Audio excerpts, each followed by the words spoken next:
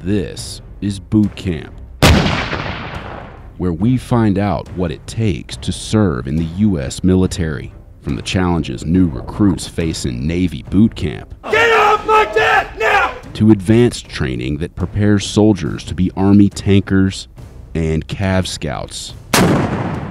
We begin with what Army snipers go through in sniper school.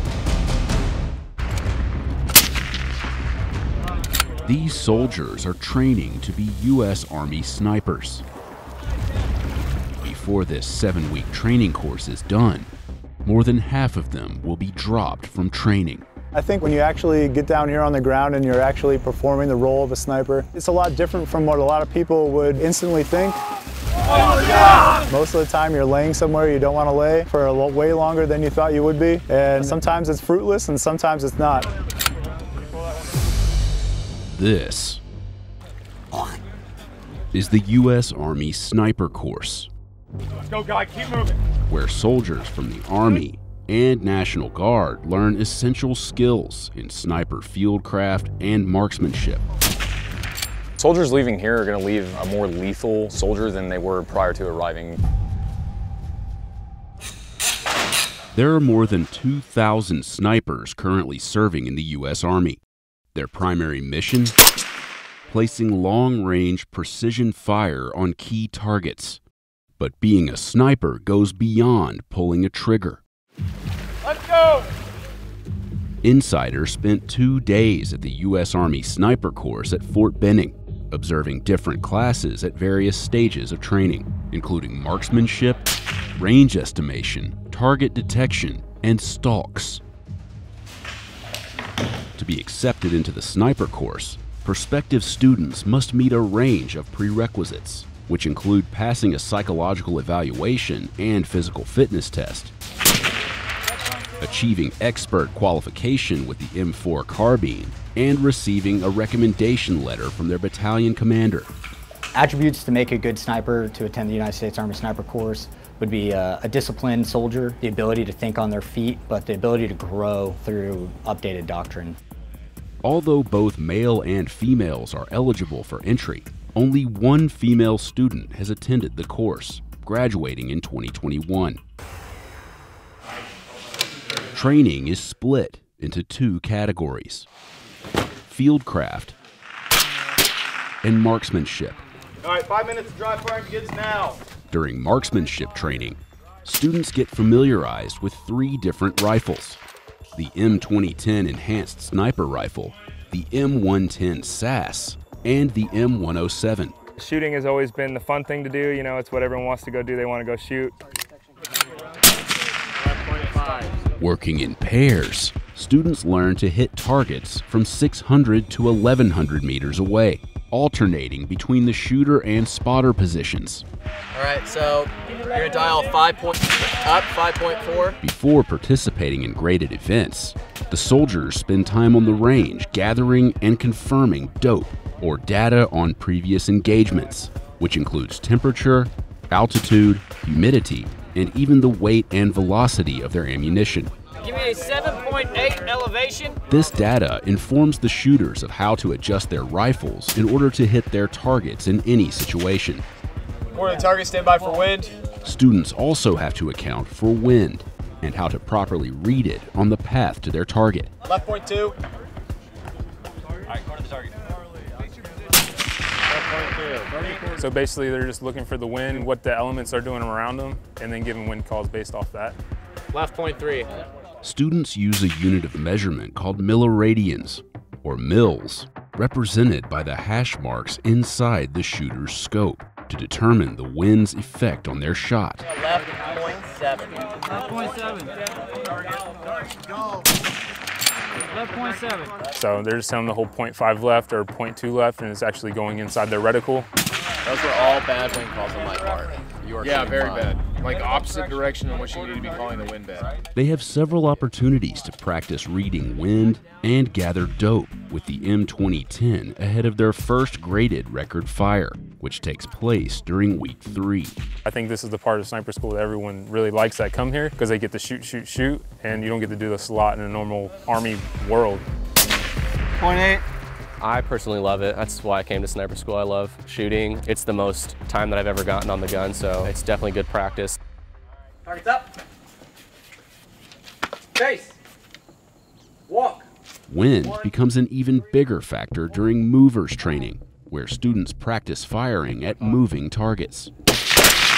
When you go down range, your targetry, i.e. the enemy, doesn't typically want to stay in one spot when you start shooting at them. So this helps them get into the right mindset and get them the tools and techniques so that they can engage those targets effectively. Working in pairs, students fire at moving targets ranging from 200 to 600 meters away and have 2 minutes to move between firing positions.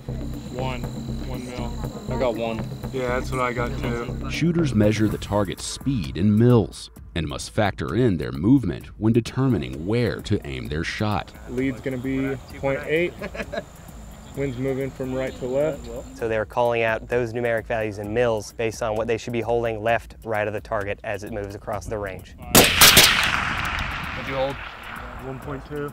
All this really entails is you getting an accurate hold in front of the target so that as it moves towards the center of your reticle, you will then fire preemptively so that the bullet will meet with the target as it moves across the range. It's going to be a 0.7, going right to left, go 1 mil. It can be very confusing determining what side of the target you should be holding on. Should I be adding mils to the target as I'm going with the wind? Should I be taking mils away as I'm going against the wind? 0.855 times 1 equals right to left.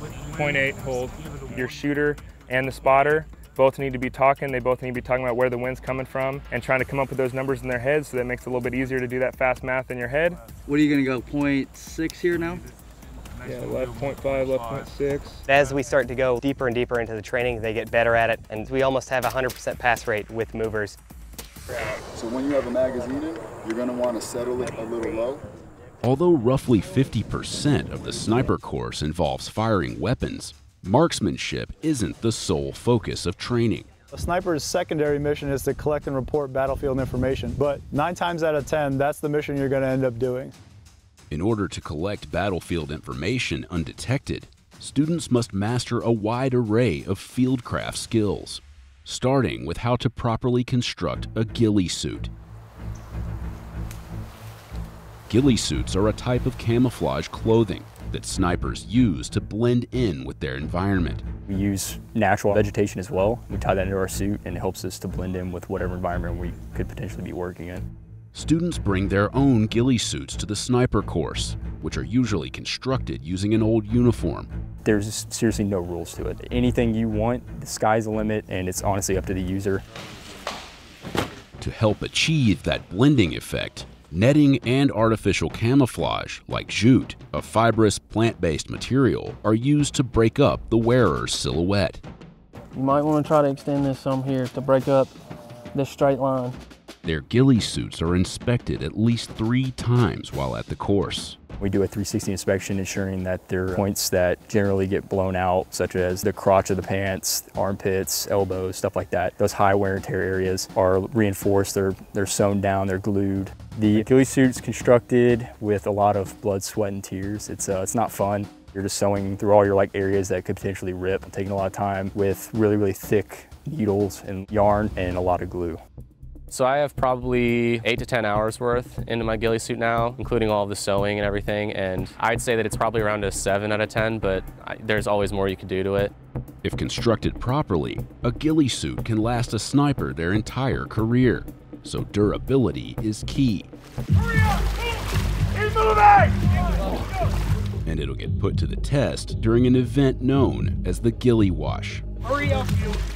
Get on your back!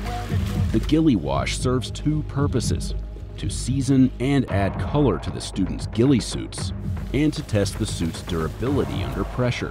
They know it's coming. Everybody who comes to the school talks about it, and they all know kind of what to expect. Students start off by crawling and rolling across various terrains, including pavement, gravel, and sand, before getting sprayed by a fire hose, which adds weight to their ghillie suits. We incorporate exercises to make sure that they don't have any kind of tearing in seams and stuff like that. Down! One kill! It's very, very important that you continue to push, and it's very, very important that you're able to get to and from wherever you're going with the small amount of people that you have.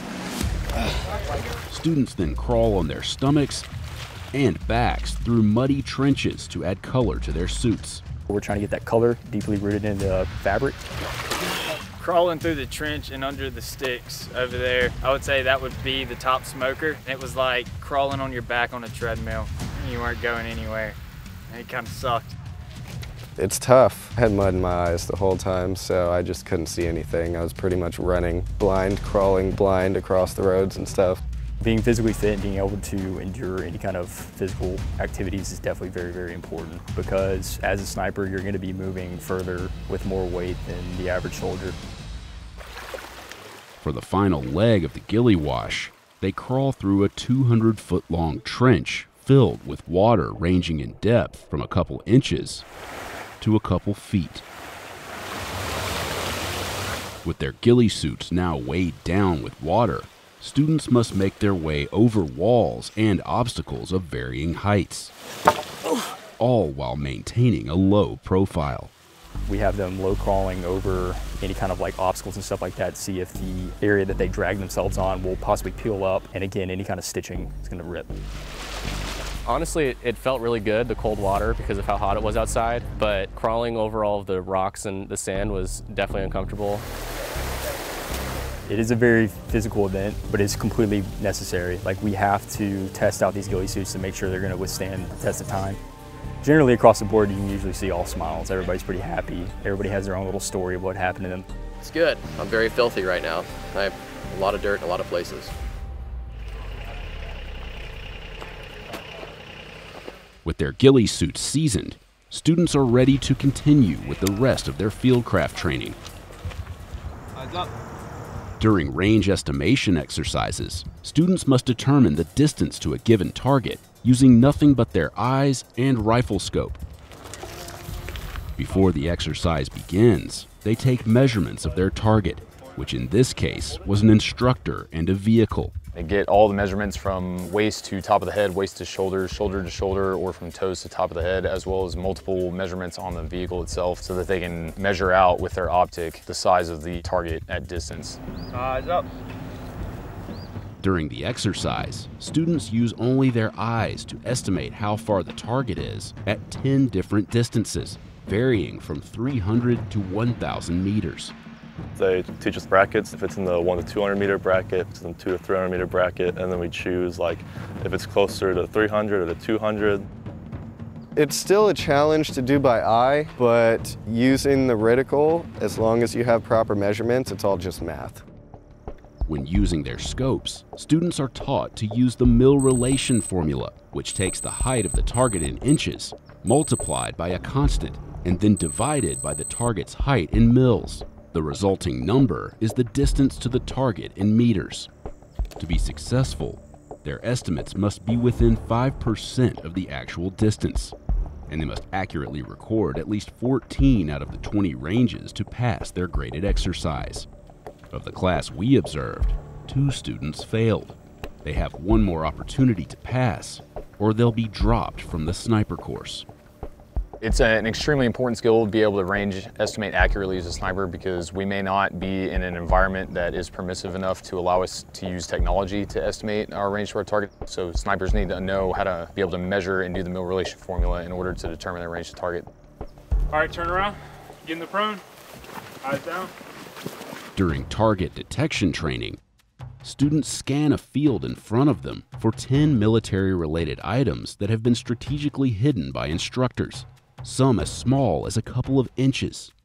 Target detection is a sniper's ability to detect anomalies in their environment. We run them through a series of exercises here at the schoolhouse that reinforces their searching patterns, searching techniques, and their ability to actually pick up on anomalies. Using their eyes, scopes, and binoculars, the class is given 40 minutes to search for the objects in a 10,000 square meter field, and must accurately locate and record at least 7 to be successful.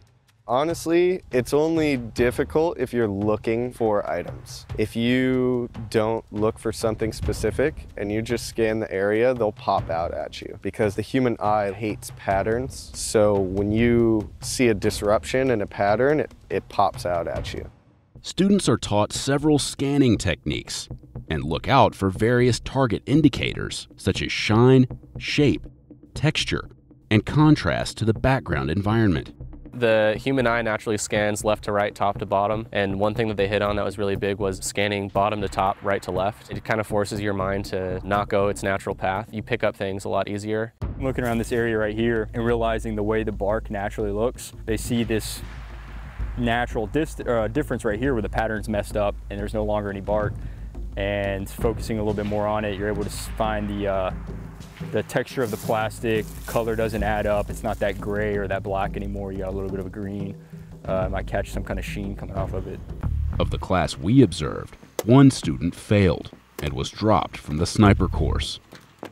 Fieldcraft skills such as target detection are vital to their future careers as snipers. If you see anything of note, you log it down in one form or another. As a sniper, you're always doing that throughout an entire mission. So ultimately, that is the most important job of a sniper, and it's the one that's ultimately most valuable to the commander because now he's getting a better picture of the objective or the battlefield.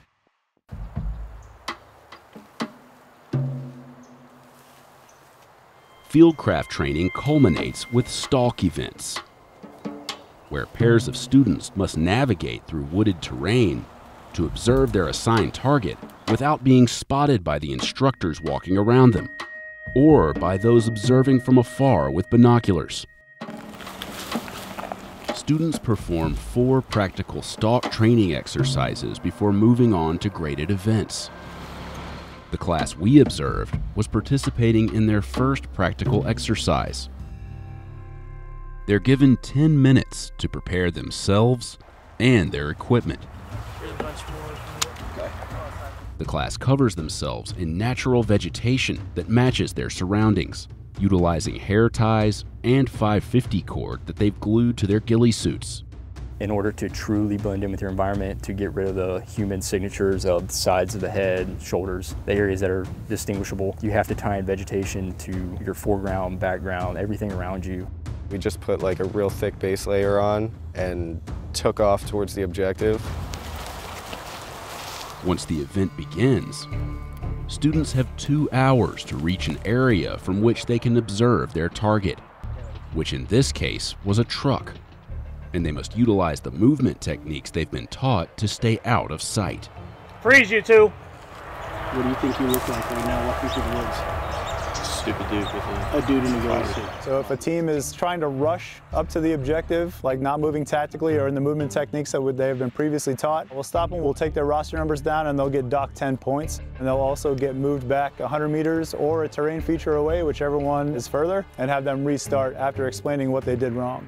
They can also get spotted by the observers watching from the back of the truck with 10-power binoculars, who then direct instructors walking in the woods to the student's location. Yeah, Roger, it's probably this guy right here that I got my flag on. He was facing away from the truck, so it's probably his back that you saw. All right, so you guys tracking, right? Yo, so thick is good, right? Getting in that thick spot is good, but you're playing a dangerous game, right? Because you're mixing the potential of overhead movement. And look how close you guys are to the objective. You are way too close to be causing this much movement. It was kind of a shock to everyone how easily they could spot us. Once the students reach a spot in which they're able to view the truck, they set up their final firing position, camouflaging themselves and their equipment to match their new surroundings.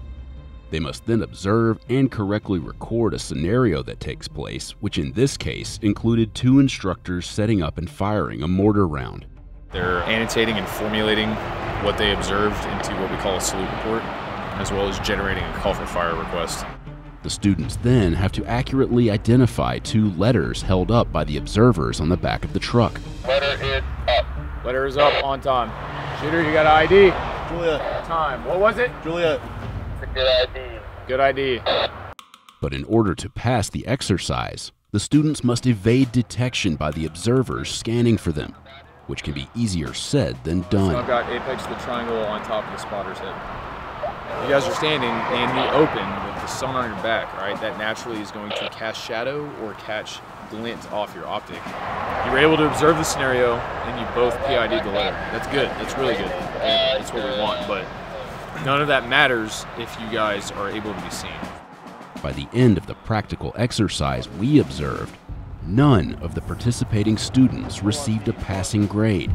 I think a lot of them went in with maybe a little bit too much confidence, and they thought, well, it looks pretty thick, so I'm sure they won't see me. The problem is the instructors that work here currently, they have a lot of experience, both real world and here at the schoolhouse.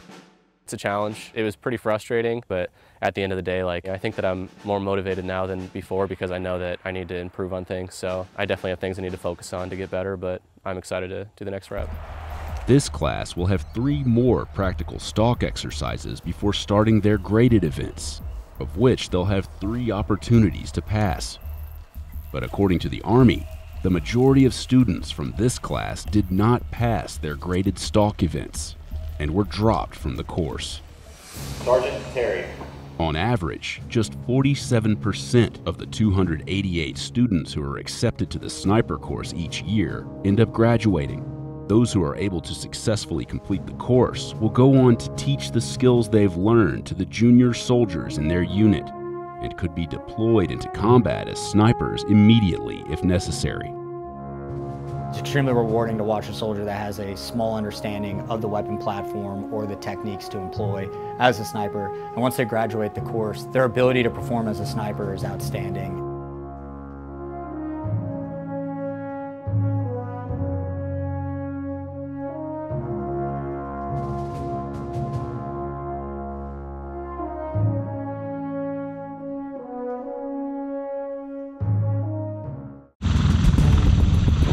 This is the MV-22 Osprey, flown by the United States Marine Corps. With a unit cost of about $84 million, it's the world's first production tilt-rotor aircraft, which means it takes off and lands vertically like a helicopter. All right, gotta go fast. But flies like a traditional turboprop airplane. We don't need that runway to land on, and we don't need any type of air traffic control agency to get us there. We can do it ourselves.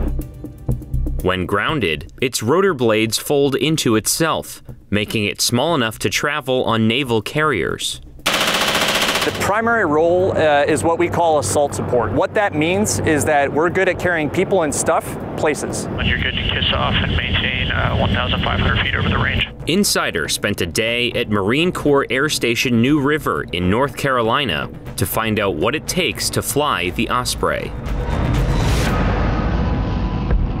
Before flying an Osprey, Marine Corps pilots must receive a 4-year college degree and attend flight school to learn the basics. After that, you gain your wings and you show up at the fleet, and you get about 2 months, 3 months to learn how to fly the Osprey. Osprey pilots spend 20 hours training in a simulator that was off limits to our cameras.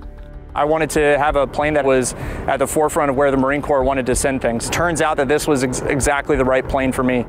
Today when we go fly, we're gonna do a whole bunch of various flight profiles. We're gonna go and shoot tail gunnery, and then we transition over to doing confined area landings. The training mission begins with a briefing in the squadron ready room. We're gonna take off out of New River as a section.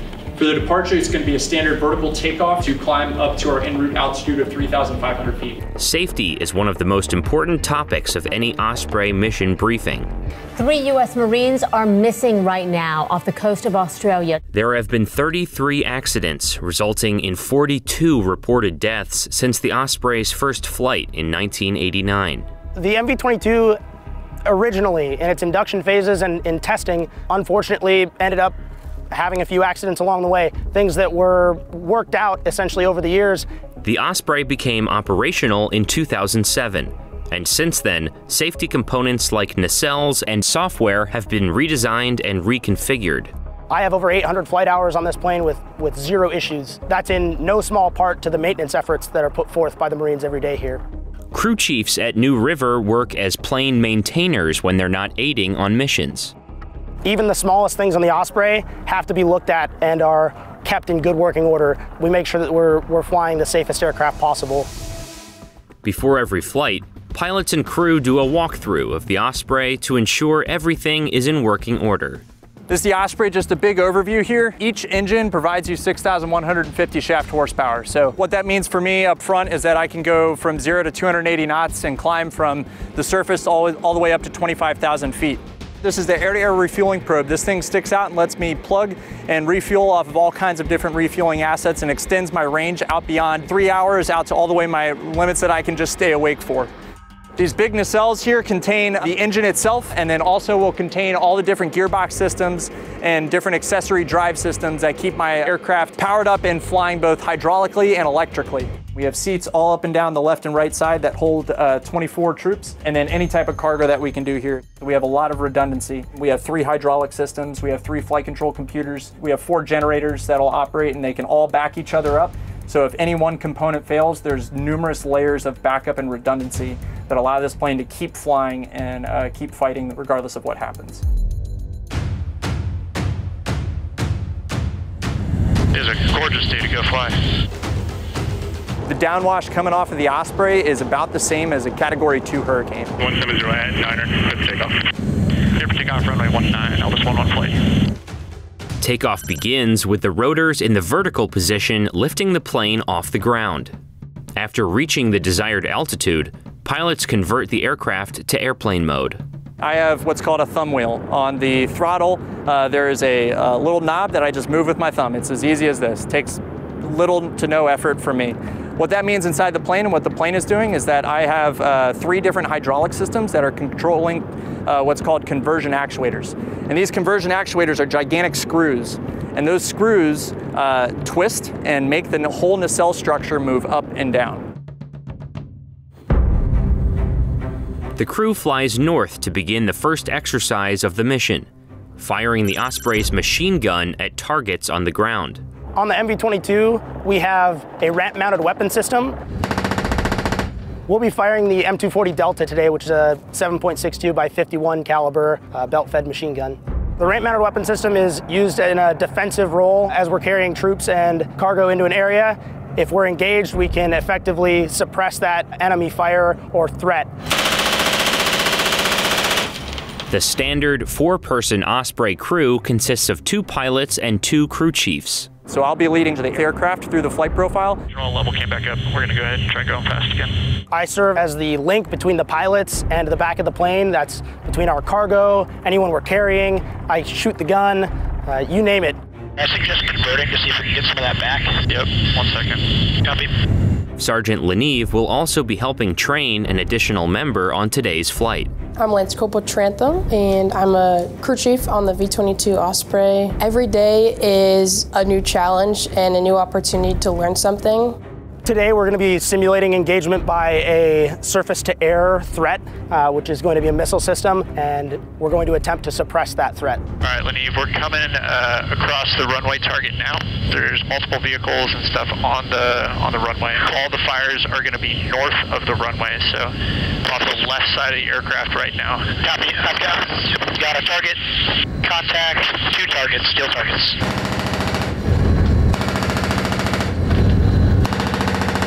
Crew chiefs trained to aim and fire the M240 Delta using the plane's forward momentum. It definitely takes a lot of concentration with the effects of your forward momentum. Getting the rounds to hit your target, you have to aim in a certain way so that your rounds hit with the proper momentum. If their target is to the left of the plane, they aim low and left. If they shoot off the right side of the plane, they aim high and right. We're going to basically be looking for good impacts on the target. In the training mission's second phase, the crew flies over a field to practice landing in a confined area without a runway. So we'll do what we call tactical straight-ins, where we go from airplane mode, going 240 knots and bring it all the way to a hover inside the zone. So it's going to take us from this en route airplane, and then the computer and the software, the automation is going to fly the plane all the way along a course of flight and bring us into a hover over a specific landing point. So it's pretty cool. Forward thrust comes off the propellers. That generates lift over the wing, just like any traditional fixed-wing aircraft. Then, pilots redirect that thrust by converting into helicopter mode. We start shifting that lift vector backwards to slow ourselves down, or forward to accelerate ourselves, and we go from there. After completing confined area landings and takeoffs, the focus shifts to the third exercise of the mission, training crew chiefs how to measure the plane's distance to the ground with just their eyes. Good guys, traffic start 10 o'clock, high, no factor. They have to calibrate their eyes to give accurate distance calls to the deck, and that's a challenge, and it changes based on what you're expecting to see. Less than 50. 40. Be all right. 30 clear to land. They need to happen quickly. They need to say exactly the right thing at the right time so that we know what we need to do and take that information on as like actionable information. She'll get it down during a daytime landing inside a grassy zone, and then we'll take her and we'll fly her at night, and we'll put on NVGs, night vision goggles on her, and she'll have a 40-degree field of view looking through toilet paper tubes, and then all of that distance estimation that she's worked on starts to go away. That's part of the training that we work with them on.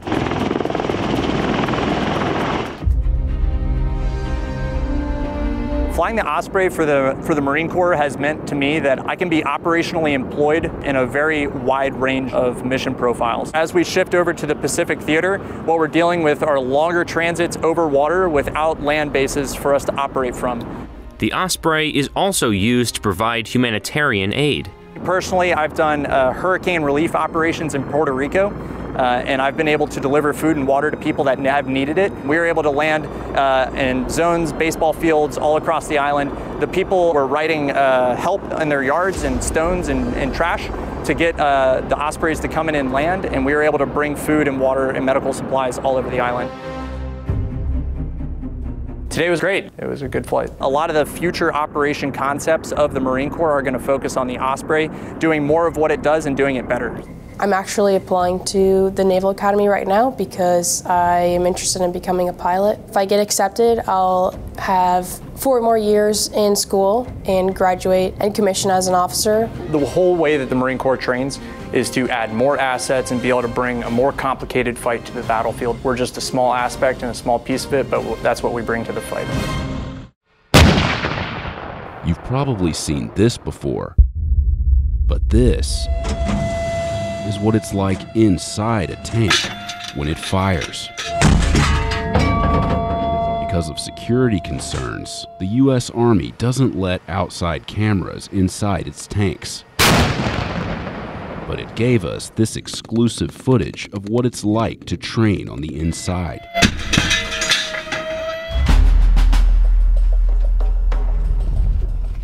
These soldiers are training to be tankers in the U.S. Army. And even though the U.S. has used tanks in combat for over a century, this generation of soldiers could have a unique advantage. These 2 triggers are to shoot. It's like a video game controller, sir. All you need to do is just hold on to this and press fire. Video games actually helps because when you're inside, you have certain controls for operating the gun called Cadillacs, and it's basically like holding a controller. As soon as they get in that gunner station, they hold on to that, it's already familiar to them. Up. For a video game generation, I think they're doing great on the tanks because this is what they do at home, is play with a controller. That's what a tank is. It's playing with a giant controller.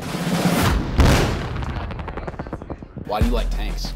Tanks, just run stuff over, blow stuff up all day. It's like, I mean, who wouldn't want to do that all day? This is why we're here. We're here to fire things and blow stuff up. Ever since I was little, it's just always been a dream of mine to be able to say, I work on tanks.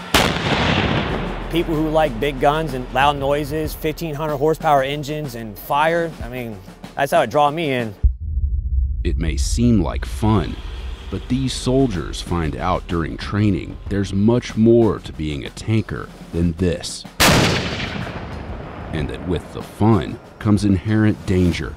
These things can happen to you. You can get crushed, your arms, legs, and whatever it is. There's a lot of things that can go wrong in a tank, and we try to tell them about the safety hazards. That way they can be scared of it and then respect it through fear. Inside the armor school in Fort Benning, Georgia, Army soldiers train to fight with this, the M1 Abrams battle tank. Nicknamed the Beast, Dracula, and Whispering Death. I mean, that is a 70-ton hunk of American steel, and it is crazy to think that one of us can get behind the wheel of that thing. Along with tankers, the Armor School trains Cavalry Scouts. Known as the eyes and ears of the battlefield, they train with grenade launchers and anti-tank weapons. Armor is basically the term that the United States military uses for when it comes to any kind of mechanized force. Our main goal is force on force with armor on armor. Scouts and tankers were the armor community. Place your weapon on platform, Private. All enlisted armor soldiers must complete 22 weeks of one-station unit training. Put on safe, knucklehead. After 10 weeks of basic training, trainees go through 12 more weeks of advanced instruction. Go, dude. Base pay starts at about $22,000 a year.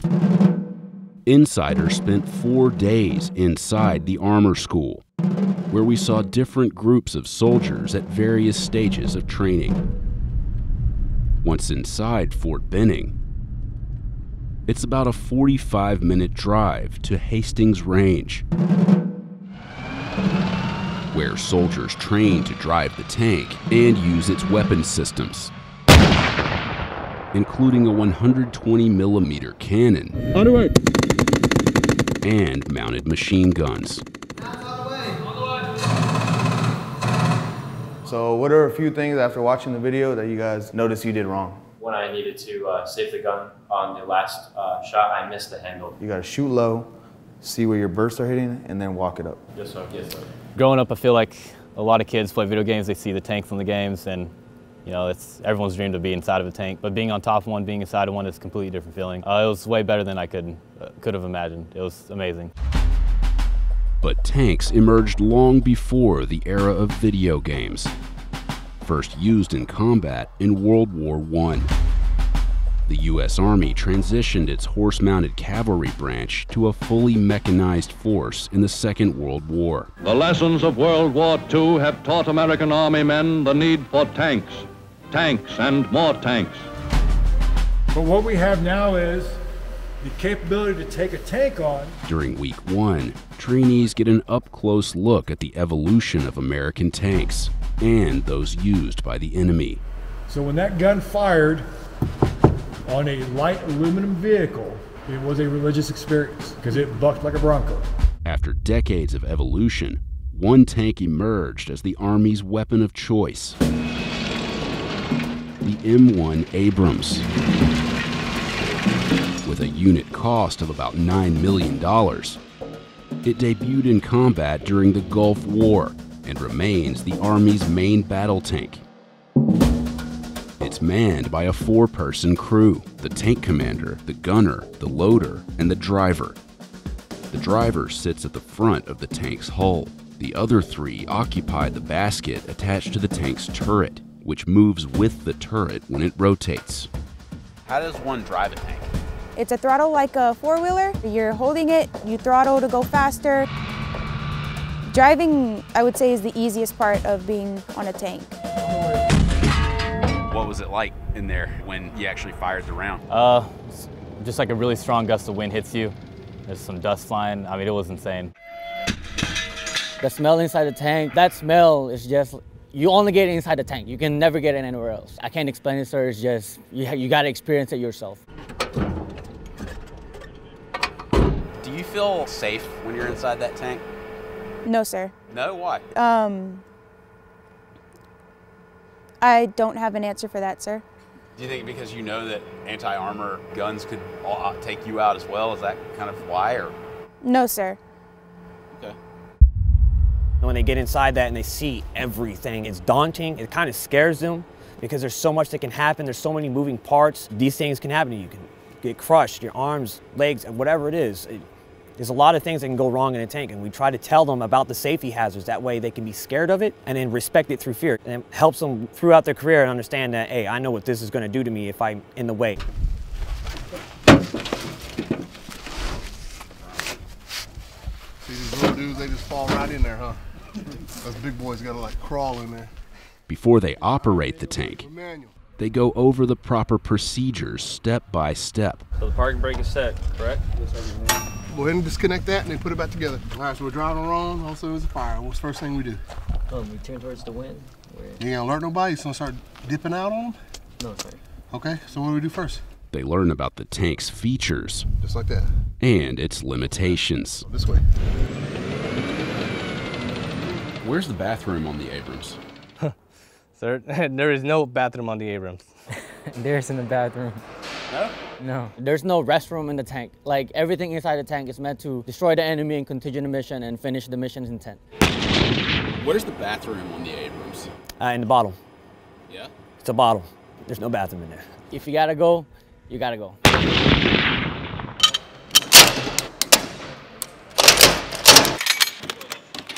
Soldiers spend part of training in the motor pool, where they learn how to maintain the tank's components and its weapons.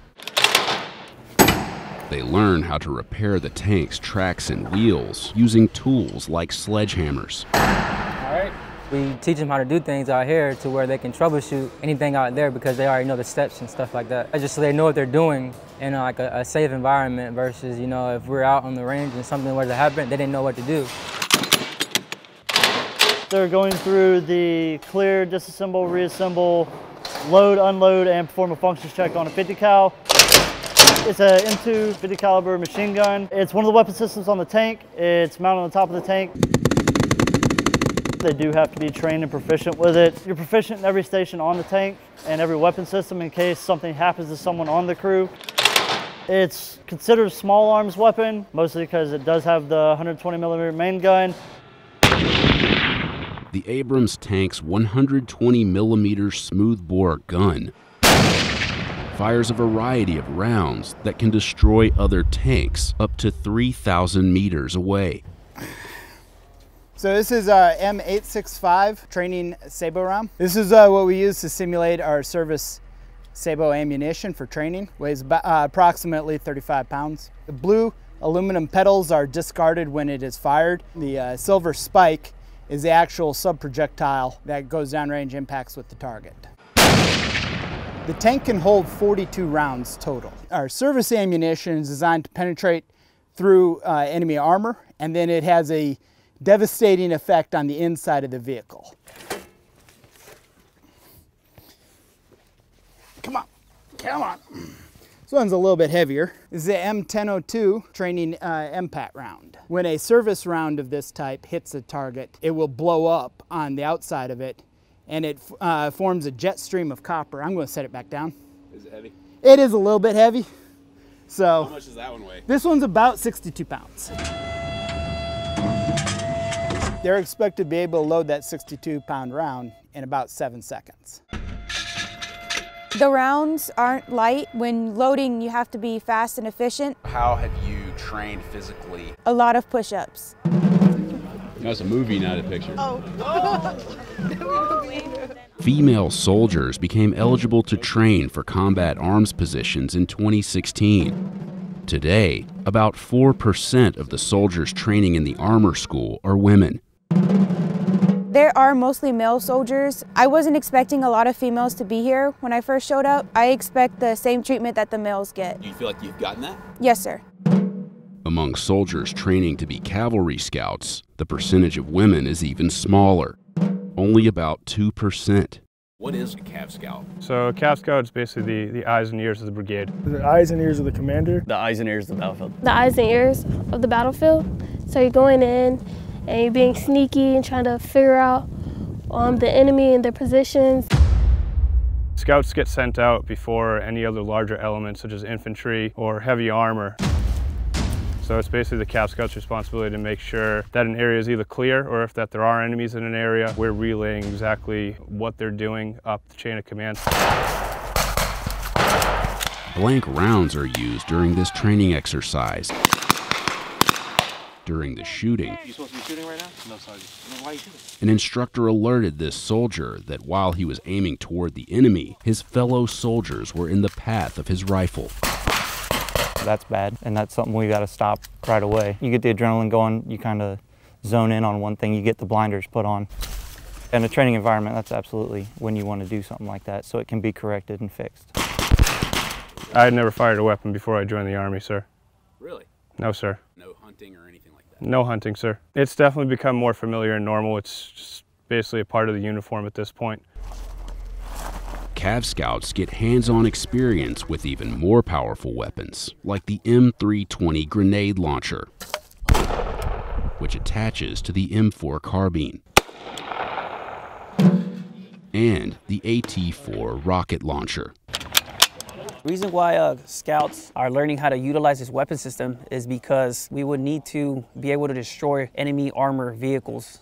Tanks, definitely a civilian vehicle would not stand a chance against this. The AT4 is a single-use weapon. After it's fired, it can't be reloaded, and each live round costs about $2,000. That's why soldiers in training learn to aim and fire it using 9mm bullets. Loaded. Although the soldiers don't fire live rounds themselves, instructors demonstrate what the AT4 can really do. Clear.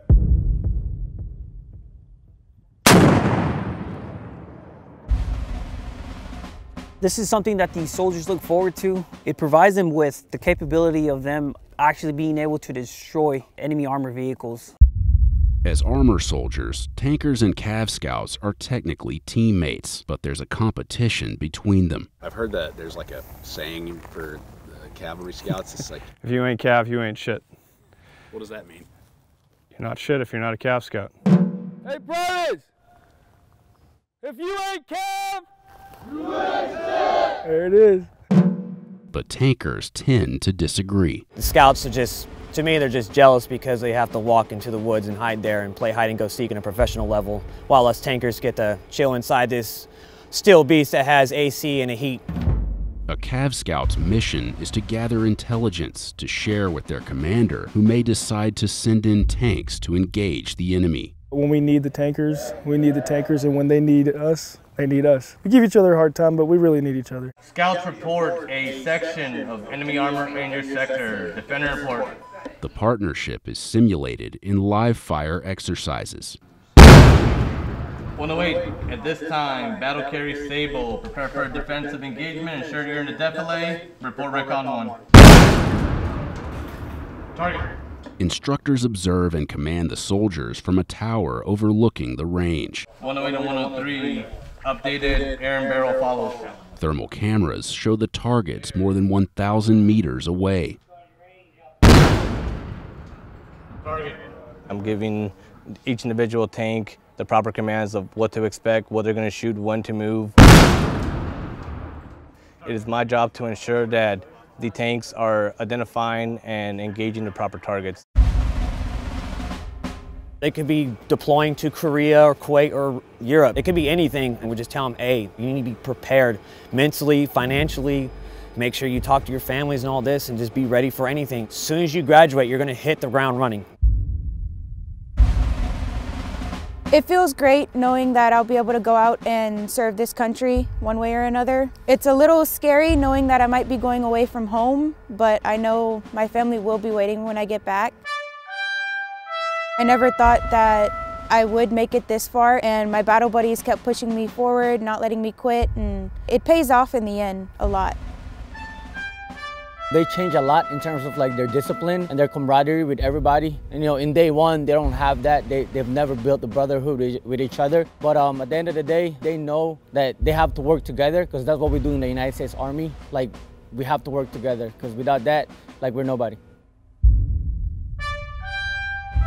Tell me about these boots here. I've never seen anything like them. During the Battle of Bulge in 1945 in Germany, and the infantry were out there in the muck, and the tankers were inside the Shermans, and it was so cold that the boot laces of the infantry were breaking. So the tankers took the boot laces off and gave it to the infantry. We took our belts off, put it around our boots, leather straps. But most importantly though is boot laces are flammable. Leather straps are not. So having the least amount of flammable items on you while inside the tank is where you want to be at. Are they comfortable? Oh, this is all I wear. I don't wear any other boots. I'll ruck in them, I tank in them, I do everything in these boots. He's moving! These U.S. Army Sniper Course students are participating in what's known as a Ghillie Wash, an event designed to test the durability of a soldier's ghillie suit. Snipers rely on their ghillie suits in combat to disguise themselves from enemies. The purpose of the ghillie suit is to achieve a blending. We use natural vegetation as well. We tie that into our suit and it helps us to blend in with whatever environment we could potentially be working in. These future snipers will take the ghillie suits made and tested in training into actual combat and will rely on them to disguise themselves from enemies. Learning how to construct and use a ghillie suit is a key component of the U.S. Army Sniper Course at Fort Benning.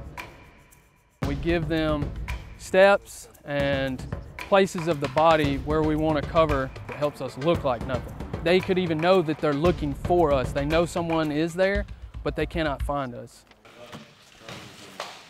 Commercially made ghillie suits can cost anywhere from $200 to $400. But many students make their own. It all starts with the base layer. For many, it's one of their old uniforms, or a used one they can buy for roughly $100.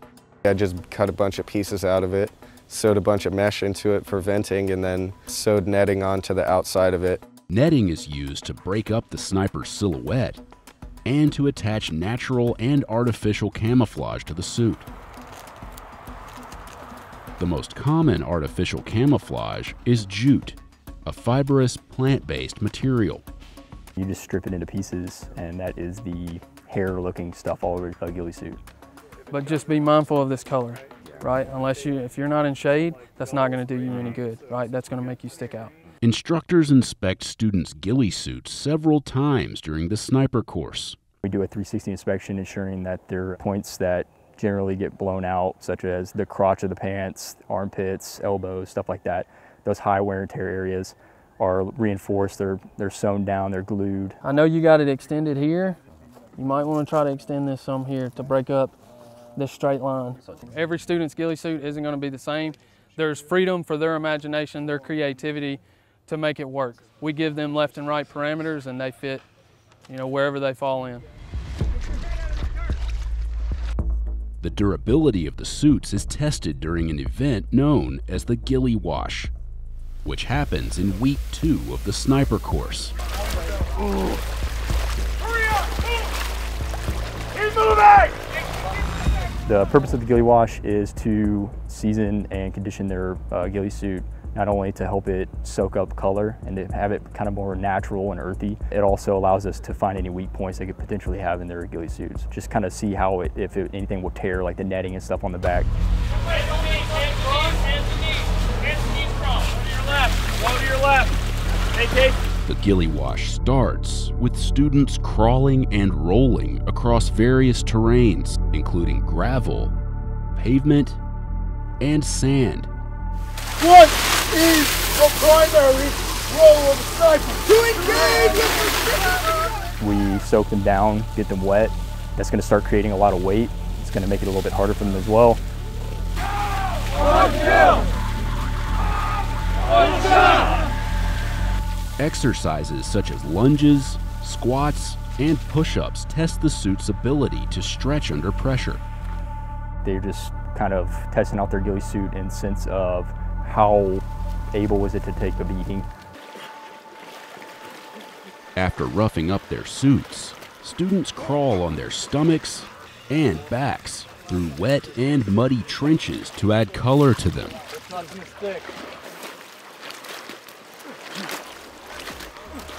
It's not necessarily we're trying to find a weak point at that point, but we're trying to get that color deeply rooted in the fabric.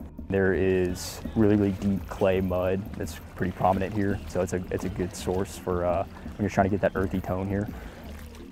The clay around here in Georgia tastes pretty good, so. The last section of the Ghillie Wash takes place in a 200-foot-long trench, filled with water reaching up to chest high. You have them low crawling over any kind of like obstacles and stuff like that, see if the area that they drag themselves on will possibly peel up And again, any kind of stitching is going to rip.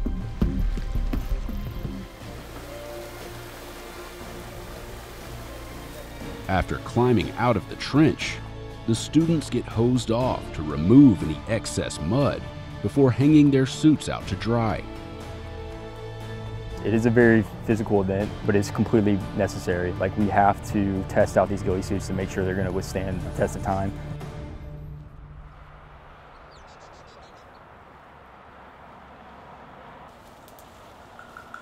The culminating test of the ghillie suits comes during stalk events. Students must navigate through wooded terrain without being spotted by the instructors walking around them or by those observing from afar with binoculars. Before the event begins, the class covers themselves in natural vegetation that matches their surroundings. On their ghillie suits, they have a number of tie downs on the hat, the top, and the pants. They'll tie natural vegetation that matches the environment they're currently in, just to give them an initial base layer of camouflage as they move through the lane. Students are taught to use a 30-to-70 ratio of artificial to natural camouflage and must carefully pick which kinds of foliage to use. Here in Georgia, it's so hot and humid. Everything dies kind of quickly. The only thing that's going to really live on you a long time is the pine leaves and stuff. And the smaller, the shorter the plant is, the longer it'll live. Once the class enters the woods, they must keep a low profile, moving slowly and deliberately to avoid drawing the eye of an instructor. As the foliage around them changes, the students swap out the natural vegetation on their ghillie suits to match their environment. But even the smallest of imperfections in a student's camouflage will get them spotted. He is prone, and then spotter, spotting scope. Not a bad position at all, right? If you would have vegged more on that spotting scope, you guys probably would have been all right. I had like a screen over the top of my tripod, and it was like an off color for the foliage that was around. I mean, you're not going to go out there and not learn something, so it's definitely fun. You don't put it on, it just disappears, not like the movies or a video game, but you put it on and it helps us to achieve a blending effect with our environment. A well-constructed and properly maintained ghillie suit can last a sniper's entire career. I've done multiple washes in my ghillie suit, and I've had it the entirety of me being a sniper. The only time I have to do anything to it is just replace jute, because it's natural and it's going to wear away eventually. But all the stitching, everything like that is continuously held up over the years. That's the beauty of the ghillie suit, is that it can be manipulated in so many different ways to kind of tailor it to whatever environment you're in.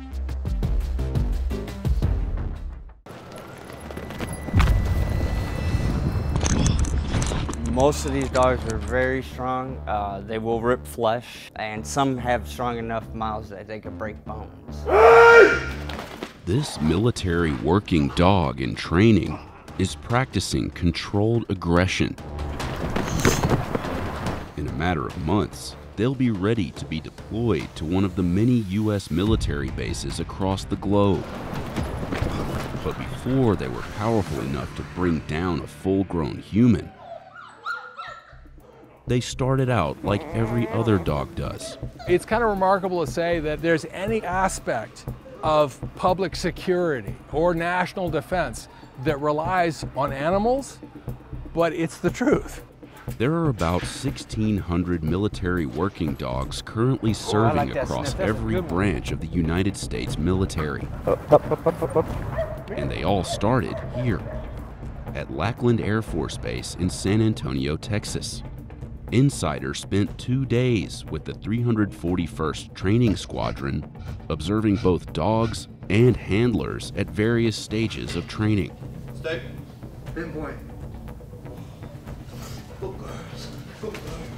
However many we produce, it seems like we can never get military working dogs out fast enough to meet the demands of the Department of Defense, because they're just such a vital asset to everything we do. Several hundred dogs are in training at any given time, which takes about 120 days to complete.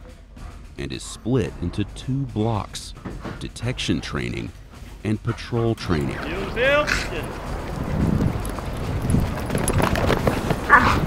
Patrol training is teaching a dog how to essentially chase after a suspect that we're trying to apprehend who is uncooperative, and controlling that dog and their aggression. So it's a non-lethal or less than lethal option for military members that defend installations or secure installations to use and apprehend suspects. Down. Good. But before they learn to chase down a suspect, the dogs have to perfect their obedience training. Good, yes. We want to have a good foundation in obedience because those commanded positions, the sits and the downs, they need to have those proficient before we can start asking for this in a higher level of stimulus. So if I were to just tell her, sit, she's not there yet. Sit, and I give her that, she's able to do it. Yes. Oh. So the way that we teach them is that they all do it in anticipation of a reward. We use marker training where we end up saying yes when we can mark whatever behavior we want at the precise times. So this is Greta, and she's a sweetheart. She looks like an old lady. She's not old, I promise you. I've been working with her maybe for about 2 weeks now. So far right now I've been working stability with her, where she's able to maintain position whenever I walk out to end a leash. Down. Good girl. And then the part that I've been working recently, sit. Good. Is getting her to sit from the down. Yes. Up. The dogs are also taught how to conquer the obstacle course or confidence course. Crawl. Heel. The general purpose is just getting them comfortable with going over certain obstacles. So to simulate stuff when these guys go and work for police departments, like we have one of the obstacles that simulates a window, narrow areas, going upstairs or over some sort of barrier to go and chase down a suspect. Once the dogs have a solid foundation in obedience training, they're ready to move on to the controlled aggression phase of patrol training. Isaac, out! Good, sit. Teaching a dog to show aggression, especially when it's on demand, it starts with this dog's breeding, this dog's background, coming from parents for generations that were bred to be this type of dog. The Department of Defense uses breeds like Belgian Malinois, Dutch Shepherds, and German Shepherds that are between 1 and 3 years old. We're looking for a well-balanced, environmentally sound dog that does not have issues for fearfulness or timidity. We're looking for a strong, confident dog that also likes to use its nose for hunting. We're looking for a confident, bold dog that's willing to bite and defend its handler if need be. Roughly 400 dogs are purchased for the program every year, mainly from Europe. The rest come from the department's breeding program at Lackland. We started the program in 1998. It's basically a contingency plan. The idea is that since we obtain the vast majority of our dogs overseas, something might happen to interrupt our supply of military working dogs. So in 1998, we began this rather small-scale breeding program to establish an organic ability on our own to breed and develop military working dogs.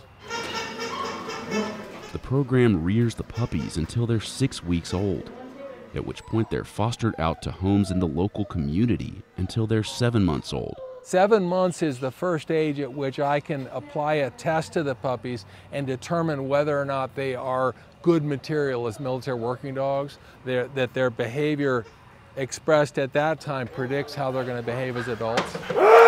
Puppies that meet the program's standards are brought back to Lackland to prepare for the military working dog course. This is what we would call the beginning stages of controlled aggression, where our dogs are taught how to apprehend people.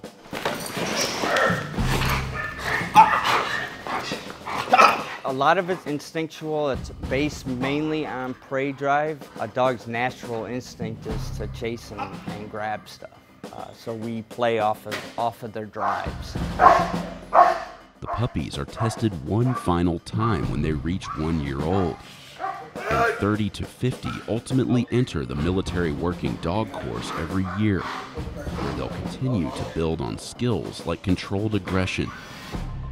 What we're training for is the situation where a military working dog handler in the field would have to apprehend a suspect using a military working dog. What we train, we call it the 6 phases. And initially we do the field interview, which is when someone approaches the dog and it shows that the dog can be stable, maintain position, and not attack just any random person that comes up to talk to you. And then we move into the running bite, or the pursuit and attack. So this is a bite sleeve. Basically, it's just a tool that we use to teach the dogs how to bite a target area, i.e. the arm. This sleeve has a little bit of leather and some foam on the inside, and then on the outside, like the burlaps to cover it. So these ones provide a lot of protection. This one, you really don't feel much. They're biting more of the material than your actual arm. If you feel anything, it's more just a slight pressure. Most of these dogs are very strong.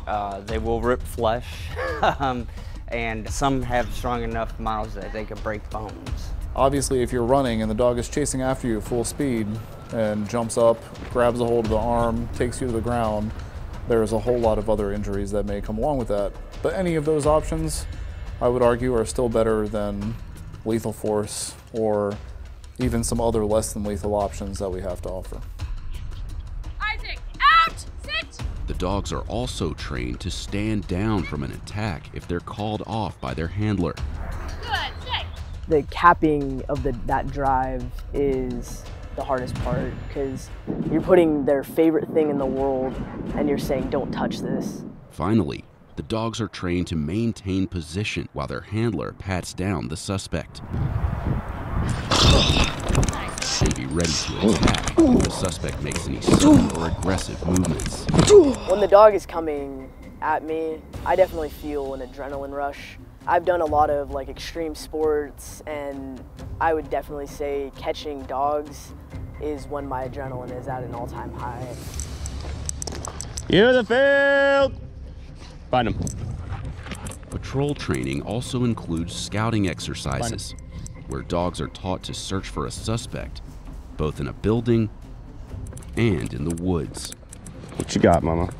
The way that odor works is if he's the source right there, the way the scent will come out is kind of like a giant cone. So you'll start to see the dogs bracket get big to smaller to smaller to smaller to smaller. Then she gets, boom, source. And from there, it's on us to say, hey, you found him, give that challenge, and also give the suspect the last chance to give up, per se. If not, we send the dog in. You're the field! Come out, Mercy, my dog! Get him. The dog's ability to search for and locate a scent out in the field is honed during the first block of their training, which is focused on detection. Using training aids filled with trace elements of explosive materials or narcotics, the dogs are trained to detect an array of odors. Trainers utilize classical conditioning to hone each dog's natural detection capabilities. The dogs we observed were between 1 and 2 years old. It's all about pairing an odor with a reward system. So the dog relates this reward with that odor. And of course, to do that, the dog has to have value for the reward. So no matter what, if it thinks I'm hiding that ball, it's gonna search and search and search until it finds that ball. And it's just pairing of the odor on top of that. Through repetition, the dogs learn that finding a source of odor means they'll get rewarded with their toy. Once a dog forms that association between the odor and their toy, they're ready to move on to the next step in their training. This room is filled with boxes containing either nothing, a novelty odor, or the odor the dogs are trained to find.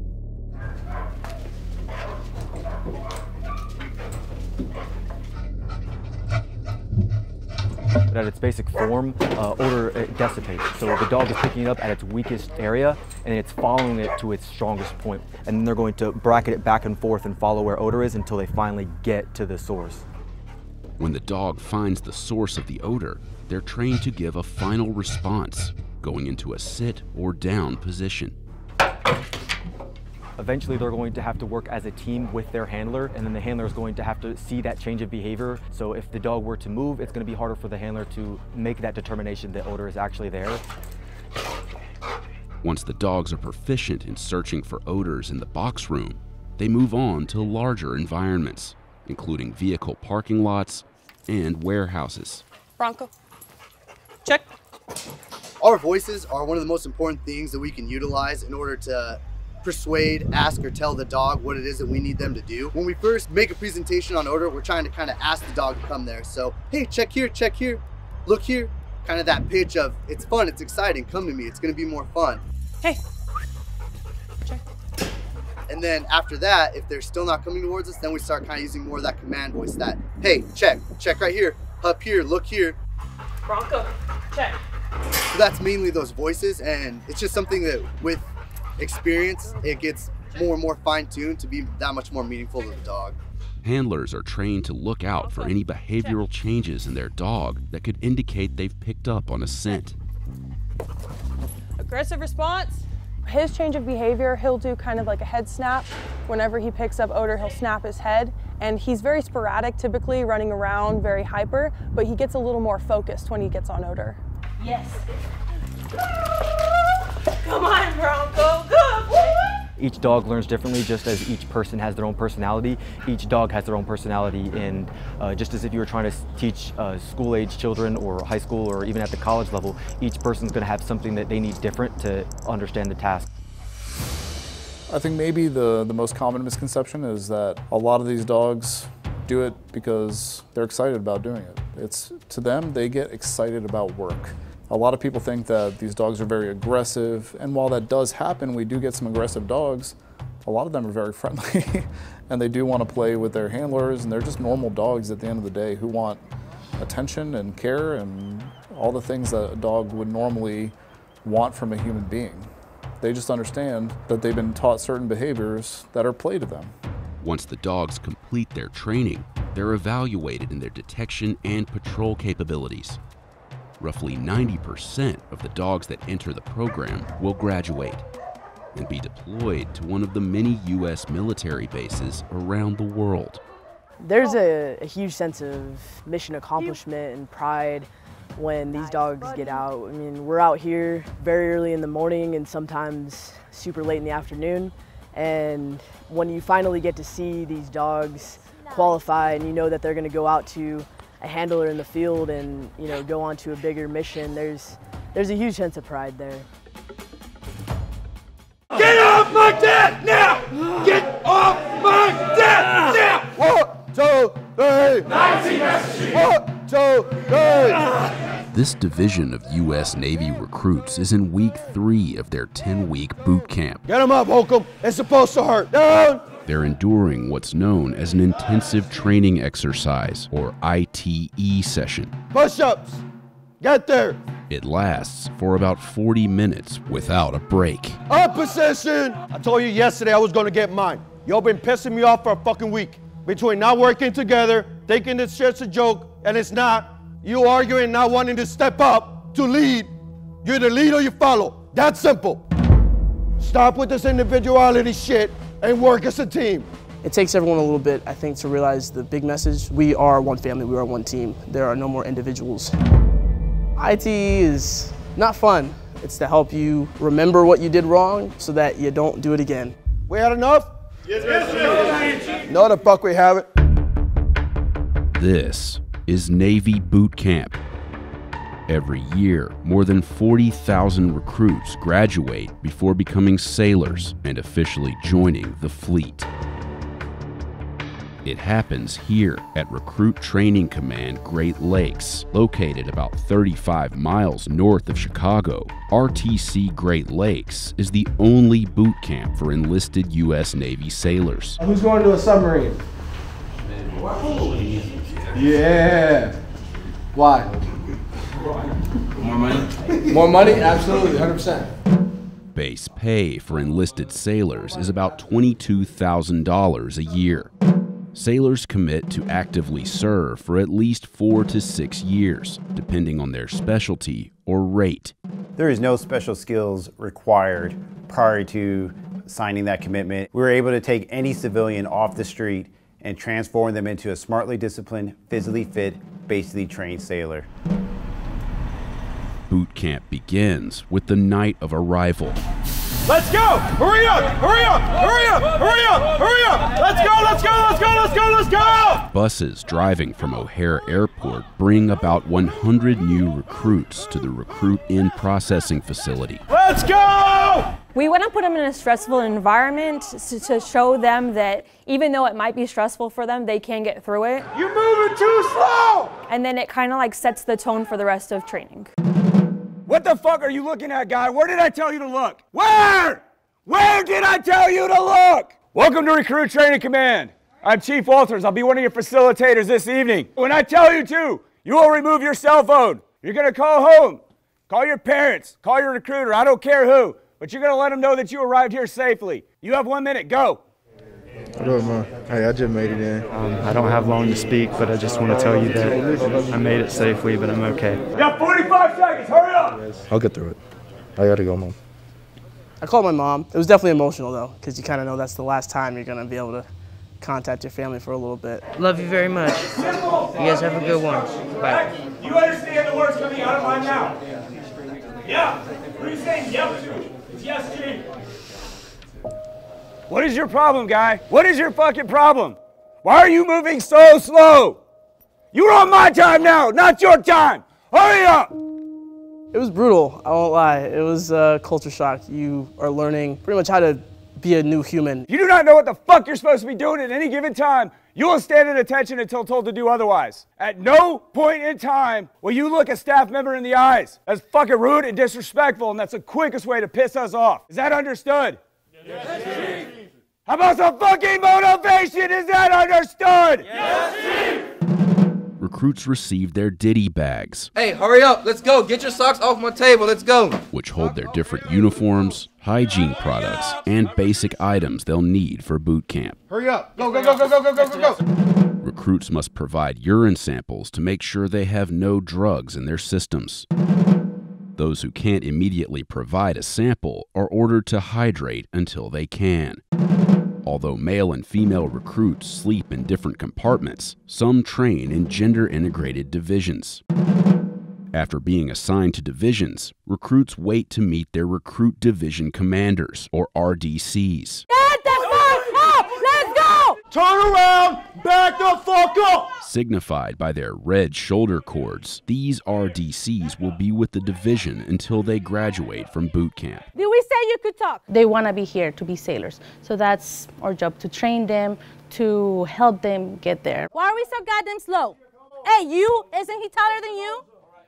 Yes, Chief. No, Chief. Aye, Chief. We're not their friends. We're here to make them sailors. Why are you looking at recruit? Do I owe you anything? You want them to be uncomfortable, right? You want to get them out of their comfort zone. Boot camp is hard, but when you go out to the fleet, if you make a mistake, you're going to kill somebody, right? Now his lives are at stake. So we want them to understand that the bigger picture. Male recruits have to shave their heads. Female recruits can pull their hair back in a bun or wear it down as long as it does not extend below the back of the collar. The new recruits pay their first visit to the galley, where they eat in silence and stare straight ahead until they're dismissed. Table 8! Get up and get out! They'll need their strength for their first test of boot camp. Come on, push it up. An initial physical assessment known as the pacer test. Everyone up! Timed intervals of push-ups, planks, and running. Not every recruit shows up where they need to be. That's okay. That's what we're here for. Put your hands by your side. Look at everybody else next to you. Fix yourself. If we identify individuals that are struggling, then we can curtail the training to make sure everyone's on a level playing field to be successful. 2 minutes on the left. Recruits have 2 chances to pass the test. 0226. If they fail, they're recycled into another division where they'll keep trying until they can move forward. In week 1, recruits are tested on their ability to swim. God forbid you're in that abandoned ship scenario where you do have to leave the safety of your ship. The Navy has deemed that we need to be able to implement a swim qualification to ensure your safety and the safety of your shipmates. Everyone in the Navy has to have a third-class swim qualification. The third-class qualification consists of stepping from an elevated platform,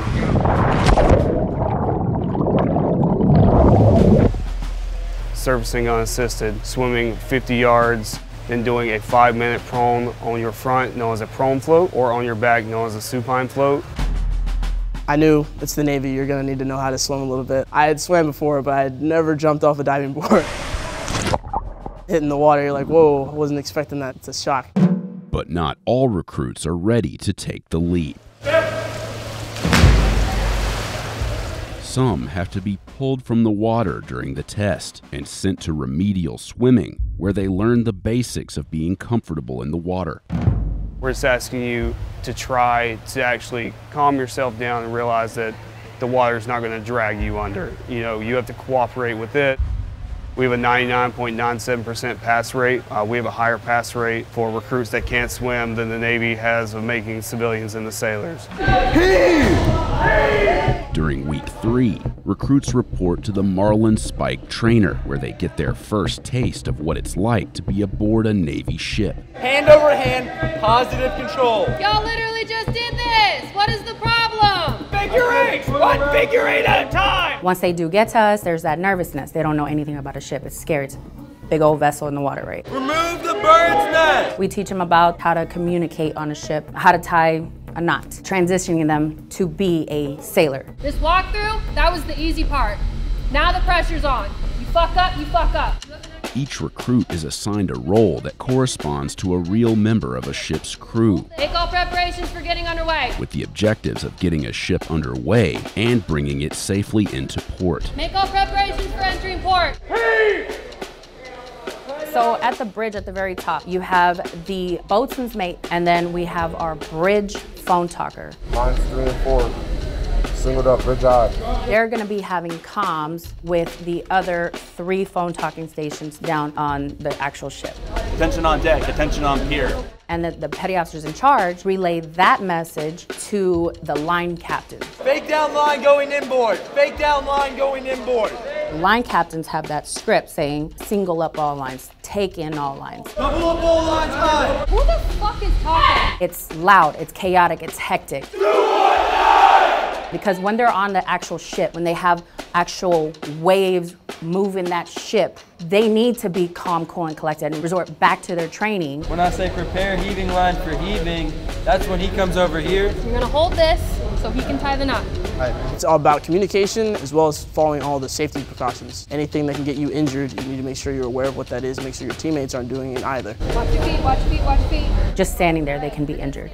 Somebody can go overboard. Somebody can trip up on a line. Take it from myself because I've eaten complete crap before, like falling on the deck of a ship, and it was not fun. 1, 2, 3. Remove figure 8s and round turn. Take figure 8s off and then round turn. Move to safety zone. But seamanship starts in the classroom. What's advance mean? Stop. Okay, next. What's next? Single up all lines. Forecastle eye. Aye. All stations, single up all lines. All stations, bridge.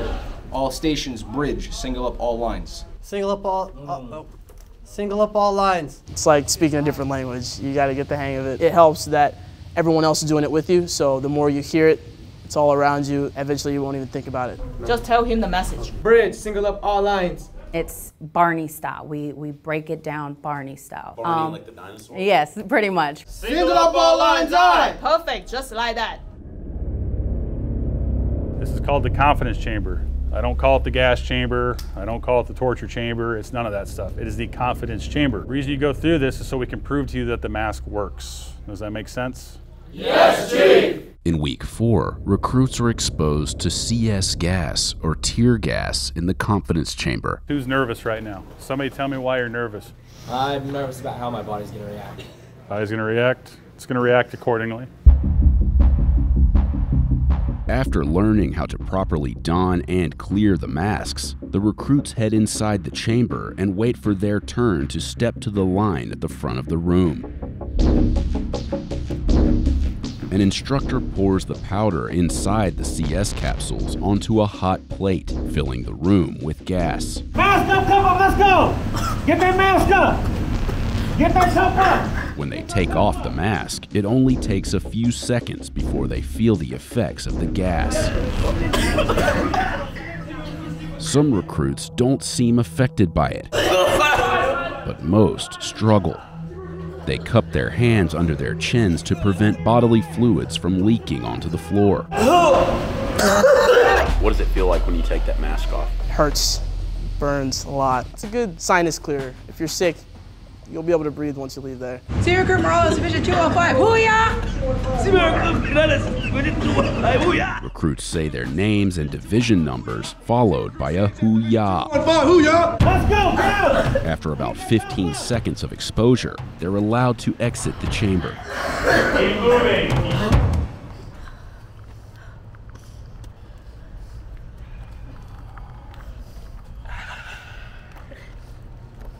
It definitely wasn't fun. Definitely wouldn't, sign up to do it again, but it wasn't as bad as I thought it was gonna be. Oh yeah, easy day. Yeoman, where y'all at? Where my man yeoman at? Man yeoman? Later in week 4, recruits are trained to fight fires. You never know when a simple fire will break out on board the ship. Any sailor needs to be ready to combat that fire to save the ship, aircraft, submarine, you name it. Controlled fires fueled by propane tanks simulate different types of fires that could occur on a ship. A lot of them don't understand that pressure that comes through the hose. As soon as you open up that nozzle, all that pressure starts to push you backwards. They kind of hold it nonchalantly a little bit. It was one of the most hands-on experiences we got to do. Part of the teamwork that helps you realize that there's going to be points where your life is going to be in the hands of another person. It's important to pay attention because if you're not doing things correctly, you're putting someone else in danger. Recruits trained to safely fire the M9 Beretta pistol, as well as to assemble and disassemble it. A lot of people that come through here have minimal to zero experience. 3-1000. If something's incorrect, we fix it right away. If we see that some of them are kind of just a little bit too nervous, we'll talk to them, make sure that they're mentally okay, and make sure that they feel safe and they feel like they're in a good environment. Why should Navy sailors need to be qualified to shoot weapons? I would say most typically on watch. That's when we have to stand watch and provide some sort of security. If someone steps on board a vessel, anything seems kind of weird, kind of sketchy, then we would have to employ that weapon if things start to escalate.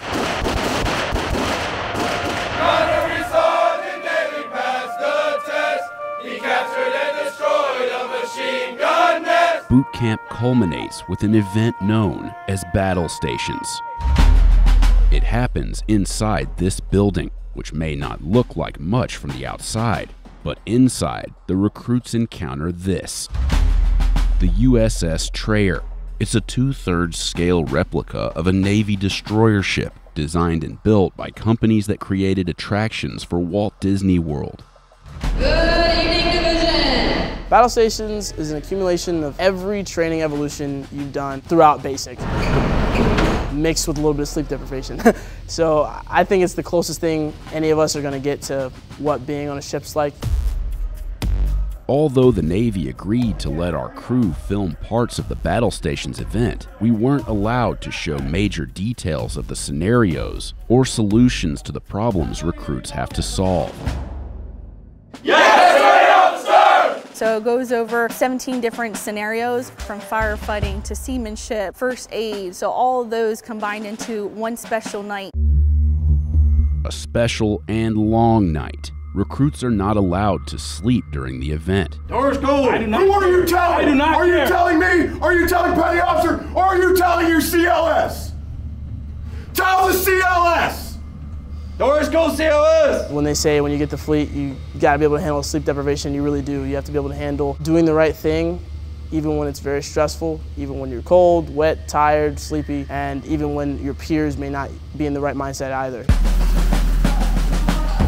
The first scenario we saw involved a burst water pipe in a room full of ammunition shells that recruits had to move while trying to patch the pipe. If you can't do it alone, ask for help. They use their firefighting skills to put out a fire that breaks out on board. We have all the sound effects, the lighting, the smoke, just because we want to make sure it's as realistic as possible. Once you go out to the ship, if there was ever, emergency situation that happened, we want to kind of reflect that here.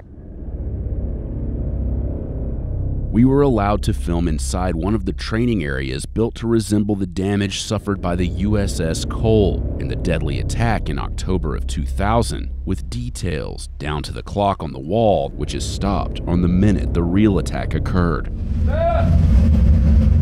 But when the scenario starts, recruits don't notice such details. People are dying! People are dying! They have to locate and evacuate a casualty through thick smoke, over obstacles, and in total darkness. Some people like working under stress because they say pressure either produces diamonds or it bursts pipes. It was really fun. I would definitely do it again, maybe after a full night's rest, but I would 100% do battle stations again. It's a night I will never forget. Who the hell is the team? Who the hell is the team? After battle stations is complete, recruits line up in front of the USS Trayer to receive their Navy ball cap, symbolizing their transition from recruits to Navy sailors. They realize everything that they have done thus far, all the blood, sweat, and tears they shed, they finally earned their Navy ball cap, and it's a proud moment for all of them. That morning was extremely emotional. I was definitely more proud of that than anything I've ever done before. Nothing compares to that moment. Friends and family gather to witness their new sailors graduate before joining the fleet. You see the change. You have some recruits that you never thought they were going to make it past training. But once they graduate and you see that, wow, they grasp the point of this, you know they're going to be out there, out in the fleet. It's really rewarding. Seeing recruits come off the bus with long hair, not knowing their left to the right, not knowing how to wear a uniform, and seeing that transition that they make from a civilian to a recruit to a sailor is truly eye-watering and truly a blessing. That day I lived. That day I lived. My daddy said. I shook my daddy's hand. He said that I'd become a man. I'd become a man. Oh, we, oh, we, oh, we, oh, we, oh, we, oh, we, oh, we, oh, we, oh, we, oh, we, oh, we, oh, we. We joined the Navy. We joined the Navy. We joined the Navy.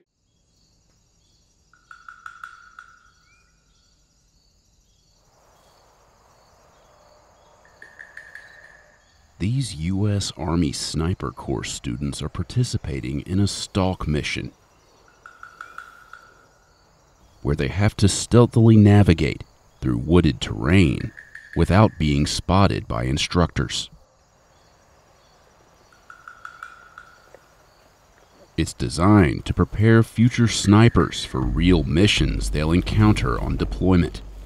So the way we have kind of molded the Stalk portion of the course now is to kind of more closely mirror a real-world mission.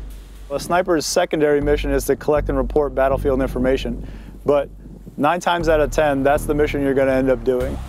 Students at the Sniper course perform 4 practical Stalk exercises before moving on to graded events, of which they'll have 3 opportunities to pass or be dropped from the course. By the time we get to the end of graded stalks, we'll generally lose between 5 and 8 students. On a brisk morning in October, Insider followed a class participating in their first practical stalk exercise. Your team will be given 10 minutes to prepare yourself and equipment for this exercise.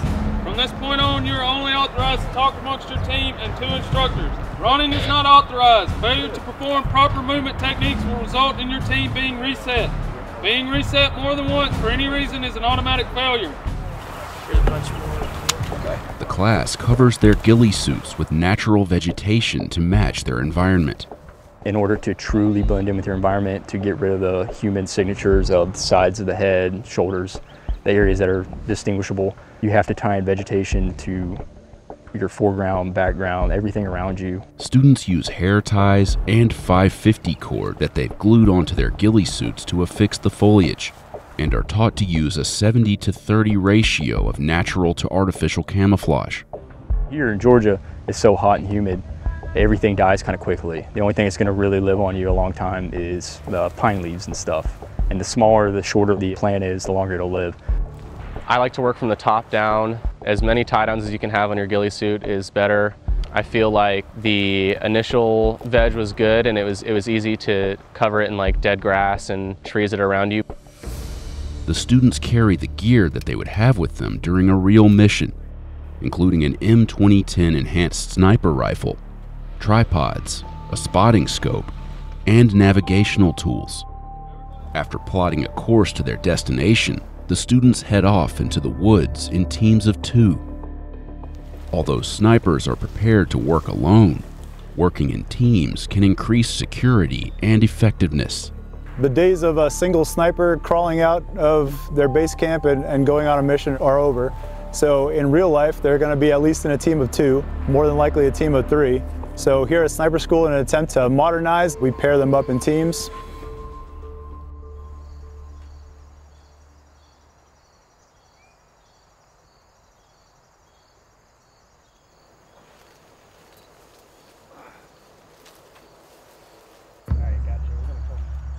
Once the exercise begins, they have 2 hours to reach a spot from which they can view their target, which in this case is a truck.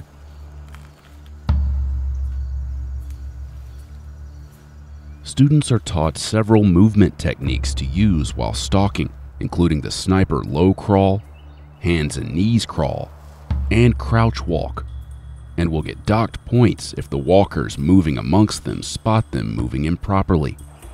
Freeze, you 2. So if a team is trying to rush up to the objective, like not moving tactically or in the movement techniques that they have been previously taught, then one of the instructors on the lane will stop them, gather their information, and send them back, usually a terrain feature away, and have them restart after explaining what they did wrong. Yeah, Roger, it's probably this guy right here that I got my flag on. He was facing away from the truck, so it's probably his back that you saw. All right, so you guys tracking, right? Yo, so thick is good. Right, getting in that thick spot is good, but you're playing a dangerous game, right? Because you're mixing the potential of overhead movement. And look how close you guys are to the objective. You are way too close to be causing this much movement. Halfway through, when we were doing a map check, we stood straight up and down instead of taking a knee, which is our fault for that. But they just told us initially, like, have that low profile the whole time, and you have to have that in the back of your head, which is kind of hard when you're carrying a bunch of stuff. Instructors will also dock points for improper camouflage. What do you think you look like right now walking through the woods? Stupid dude with a dude in a ghillie suit. Okay. Go ahead, take your time right now, fix yourself before you hit that next terrain feature. If you were wandering around on the lane and you had taken off your ghillie hat and you were just walking around bareheaded, improper camouflage. So we're going to stop you, correct you during these practical exercises, send you back so you can try again. The walker is really a friend. If we see a team that's making some mistakes and maybe needs to do some things better, they're more than welcome to ask questions. They can ask any of the walkers on the lane, how should I do this? And we'll give them tips. Shine and shadow man are going to get you every time. Okay, so take it out of the equation and then just worry about contrast. Cool, head back to the RP. Even if teams evade detection by the walkers, they can also get spotted by the instructors scanning for them with binoculars. So if they think they see some movement, like for instance, if they were to rub up against the sapling, it would make the sapling wave back and forth. So that's a target indicator, so that would key the observer in on that area. There's two techniques he can use. He can either call up one of the walkers and just walk him that way and try to walk him into that team, or he can call freeze, which freezes the entire lane. Hey, right behind you, can you yell freeze? Freeze! At that point, he would walk the walker in and try to get within 12 inches. If he gets within 12 inches and the observer calls sniper at your feet, and that team is within 12 inches or any piece of their equipment, well, they're busted at that point.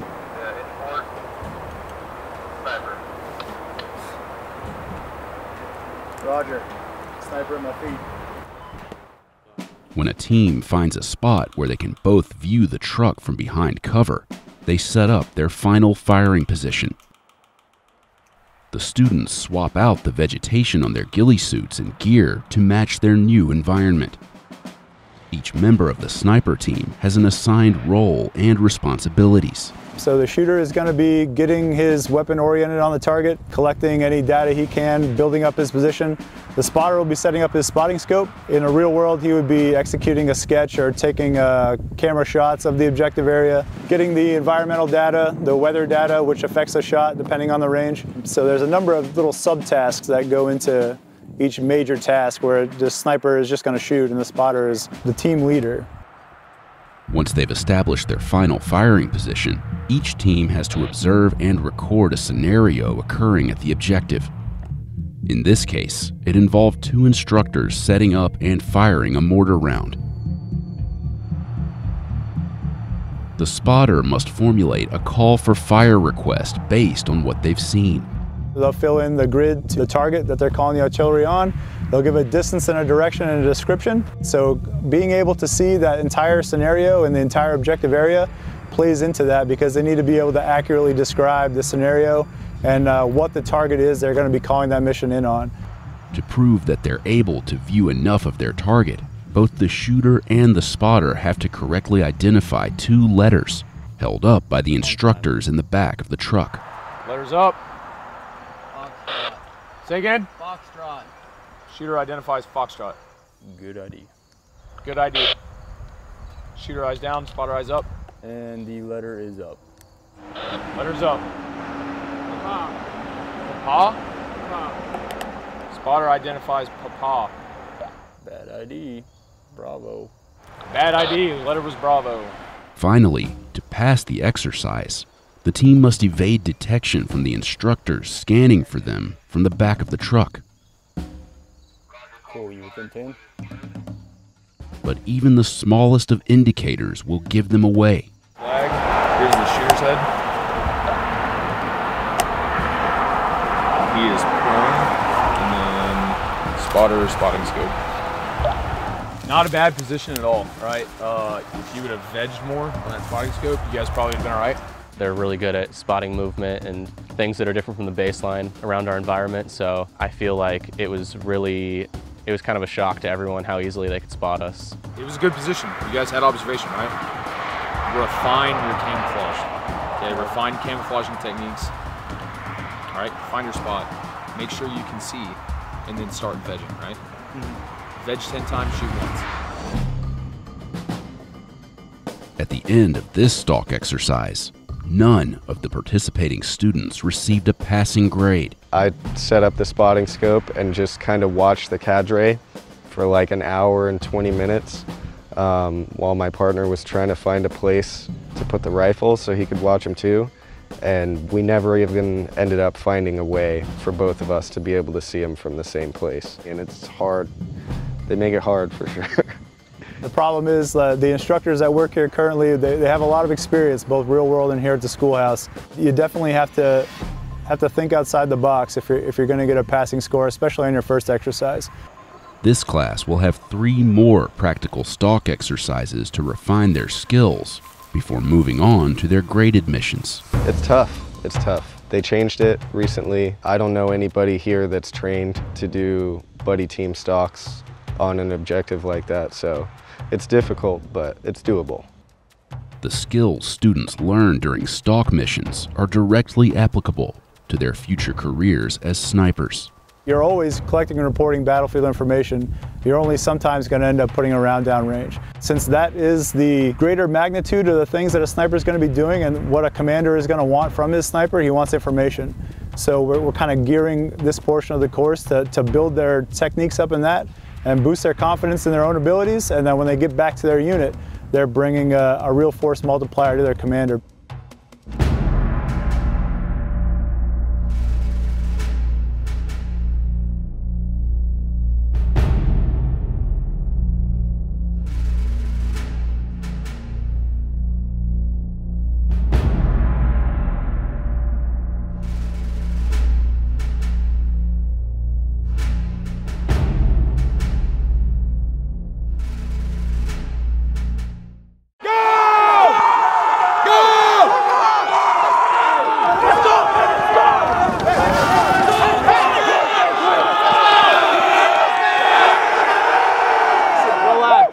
Relax, man. This is day one for new Army infantry soldiers. Hey, if you're in formation, I should be the only one talking. Their 22-week training begins with an event known as the first 100 yards. Come on, Mark! Where different platoons compete in events that test them mentally and physically. The entire intent behind it is that they understand that the Army is all about teamwork. Winning matters, and it sets that tone for the rest of their 22-week cycle here at Fort Benning. The winning platoon receives a reward, and the losers face consequences. We need the pallet! We need the pallet! It may seem intense, but it's markedly different from what day one used to look like. Why are you switching back? Shut up! Shut the hell up! Why are you switching back? In February of 2020, Insider got a look at what used to happen on day one. Get your bags up! An event known as the Shark Attack. You're a tough guy, aren't you? Do something! Do something! That's what I thought! An unofficial tradition born in the Vietnam era when soldiers were drafted to serve in the Army. It was a very different Army. You had guys coming from prison, and the drill sergeants needed to assert that dominance. Why are you moving? Why are you moving? What we know now is that there's no reason to, put somebody through that. Shut your mouth! That's why we went away from the Shark Attack. The Army officially replaced the Shark Attack in the fall of 2020. Let's go! Get off! Let's go! Insider returned to Fort Benning to see the first 100 yards in action.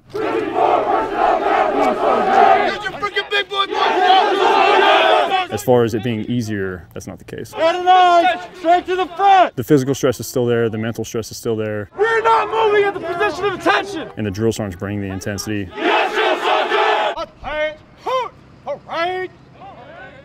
Divided into 4 platoons, the all-male Delta Company of the 1st Battalion 50th Infantry Regiment forms up to begin the event. Upon the completion of your training, you'll be inducted into the Brotherhood of the Infantry that has fought and defended our nation's freedom for the last 246 years. Your mission: complete 4 collective tasks as quickly, accurately, and violently as possible. Completing the mission by closing with and destroying the enemy during the last 100 yards yields victory. In combat, there's no prize for second place.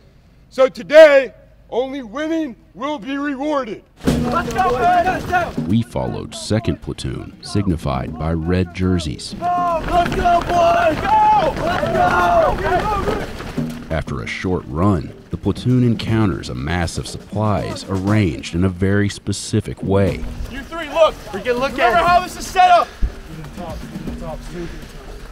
Do you remember? You guys have 10 more seconds. Pay attention to how this is set up. It's going to pay dividends later, men. With about 30 seconds to memorize the configuration of supplies, they'll be expected to recreate it later. Everybody will carry something at least once, understood? Yes, let's go. Hey, let's go, man. Let's go. We got to move. Hey, man. Let's try. The trainees have to move the supplies while avoiding obstacles on their path to the AO, or Area of Operations. Hey, watch the law! The scenario that we create for it is that you're conducting a resupply mission, but the goal is to get everybody to work together to accomplish that mission. Hey, watch these trees! Watch the trees! Hey, watch this log! Just drop the gear! Rearranging the supplies as they initially found them comes later, after a series of events that will give them plenty of time to forget. Move it! 4 ranks! 4 ranks! How many of you guys actually read that study guide? Raise your hand. The trainees are quizzed on facts included in a study guide issued to them upon arrival at Fort Benning. Me and the commander will tally up total points, and that will be the winners of this next event. Who is your battalion command sergeant major and battalion commander? Talk it over, take your time, do it right the first time so you don't do it again. The brigade commander, what's his name? The brigade commander. And rank. Just write something down, let's go, man. Run, run! It gives you a little bit of insight for the drill sergeants as to what kind of guys you're going to have and maybe where you need to focus on as far as the development of the trainees. First, where's your answers? You gotta, if you don't fight to the front, man, you ain't gonna be winners. All right, man, go to the backs of your ranks. Hurry up. There can only be one winner. For this event, it was 3rd Platoon.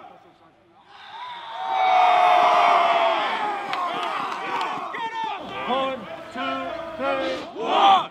For the losers, the consequence is what's known as corrective training. It just reinforces that winning matters. Stay with the count.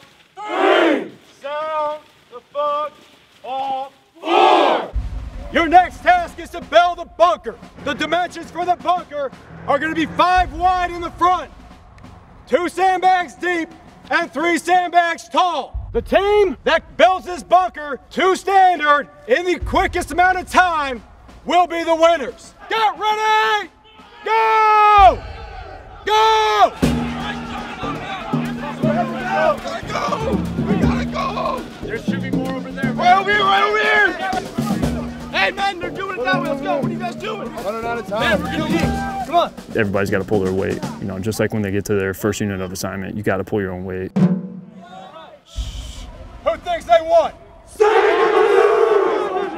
Well, the winners are 4th Platoon. Yeah! Drill sergeant, give your platoons their reward. The forward launch. The forward launch. After 2 events without a win, 2nd Platoon doesn't have time to relax.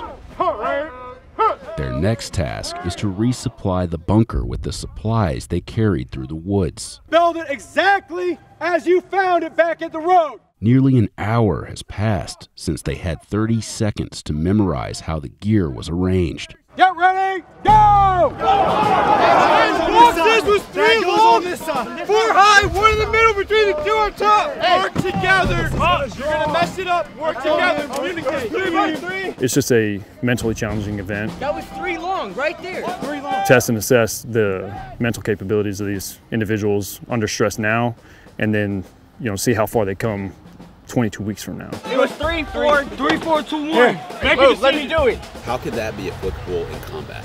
It could be as small as you have to be able to remember where the closest piece of cover behind you was. Just put something on top of it so it stays. Let's go. Once you're put in the stressful environment, now you have to remember something from before and you have to act. Like that! I'm putting in the effort, you better too. Every platoon has deficiencies. However, the closest platoon to being correct was 2nd Platoon. All right, man. Keep that military bearing, all right? Now go back to pretty rest. Drill sergeant, give your platoons their rewards. 1, 2, 3, 3. 1, 2, 3, 4. Hey, man, doesn't mean because we won this one, all right? You can be up here, but stay humble, all right? Yes, if we win this next one, we have a good chance of taking the whole thing and getting that reward. Do you guys want that reward? Yes, I promise you it's a pretty damn good one, all right?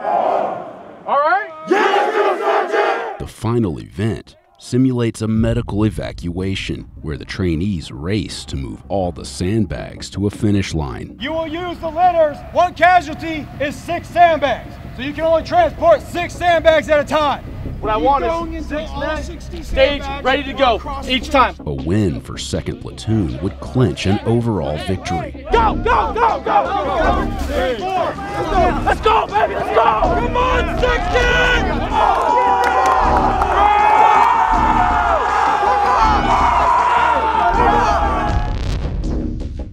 costly stumble could ruin their chances. Slow it down, let's go!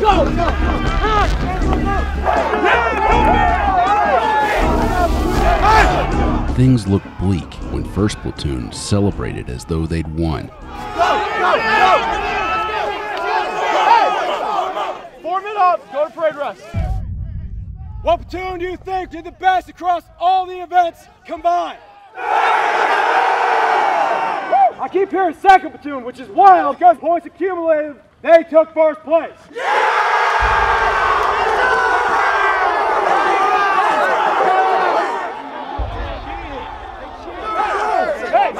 Hey, fix it, relax. So over the next 72 hours, every meal, they will be the 1st platoon to eat for the next 3 days. On top of that, they will also not come down here to clean up all the sandbags and everything later today. That'll be 1st, 3rd, and 4th platoon. That is their reward. Individual soldier discipline, military bearing, you understand? Yes, soldier. We're gonna win everything the whole cycle. You still stay humble, all right? Yes. We want them to be motivated, absolutely. Motivated soldiers are better soldiers. Stay humble while you're here. But there also needs to be a humble aspect to a soldier. Humble but not passive, same as aggressive but not reckless. And that's what that drill song's getting at, is ensuring that military bearing's there and staying humble.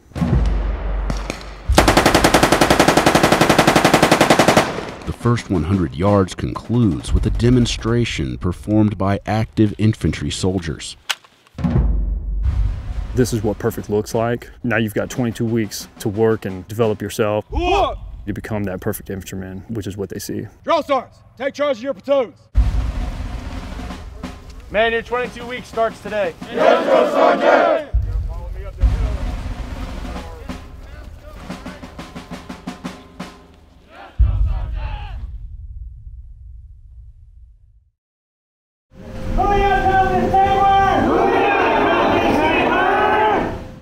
This is the moment right before these Navy recruits experience the full effects of tear gas. Front line only, mask up, cup up. Mask up, cup up, let's go.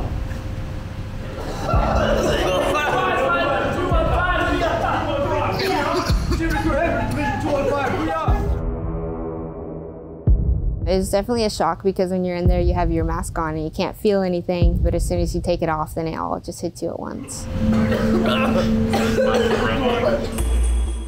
Experiencing CS gas, more commonly known as tear gas, is a standard exercise that happens 4 weeks into their 10-week boot camp. To teach recruits about the effects of the gas and how to properly use a gas mask. It happens here at Recruit Training Command Great Lakes, inside the Confidence Chamber. Insider visited Navy RTC in May, and for the first time ever, our crew was allowed to film inside any branch or agency's tear gas chamber and experience the effects of CS gas for ourselves. This is called the confidence chamber, okay? I don't call it the gas chamber. I don't call it the torture chamber. It's none of that stuff. It is the confidence chamber. Reason being is we're teaching you how to wear M50 gas masks. Reason you go through this is so we can prove to you that the mask works. Does that make sense? Yes, Chief! Recruits spend more than 2 hours in the classroom learning how to properly don their gas masks before stepping foot in the confidence chamber. Right, and I got an old saying with the confidence chamber with the M50 gas mask in general. Life is better with a proper seal, and you're gonna shortly find out why. Understand? Yes, Chief! Is everybody ready on a moment's notice? Yes, Chief! Gas, gas, gas. 15, 14, 13, 5, 4, 3, 2, 1, stop. Is everybody ready to go? Yes, Chief!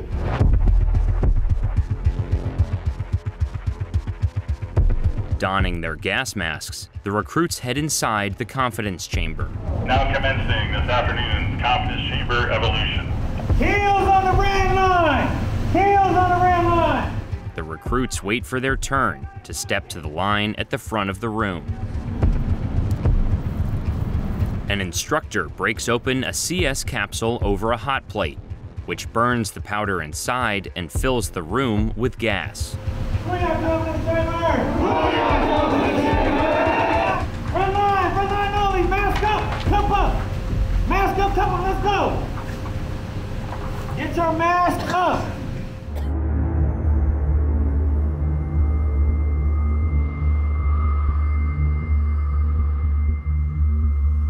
They feel the effects of the CS gas within seconds, and every recruit handles it differently. It pretty much instantly hits you. It feels like an eternity, I guess, in a sense, but not really. It's right away. Get that mask up! Get that cup up! As soon as you take out that mask, you get that big waft of the CS gas. So it's a little bit spicy. You start feeling a little tingle in your nose, feeling a tingle in your eyes. You start your breathing complications. That's why we tell them to breathe normal, blink your eyes as much as possible. Don't take a deep breath. Your nose will be running, your throat will get itchy, your eyes will burn a lot, hurts, burns a lot. They're instructed to cup their hands under their chins to prevent bodily fluids from leaking onto the floor. I was looking forward to that challenge. Like, can I take it? Is it that bad? So when it finally came up to it, it was kind of just like my mom cooking in the kitchen, you know, all the seasonings and stuff, just sweating it out.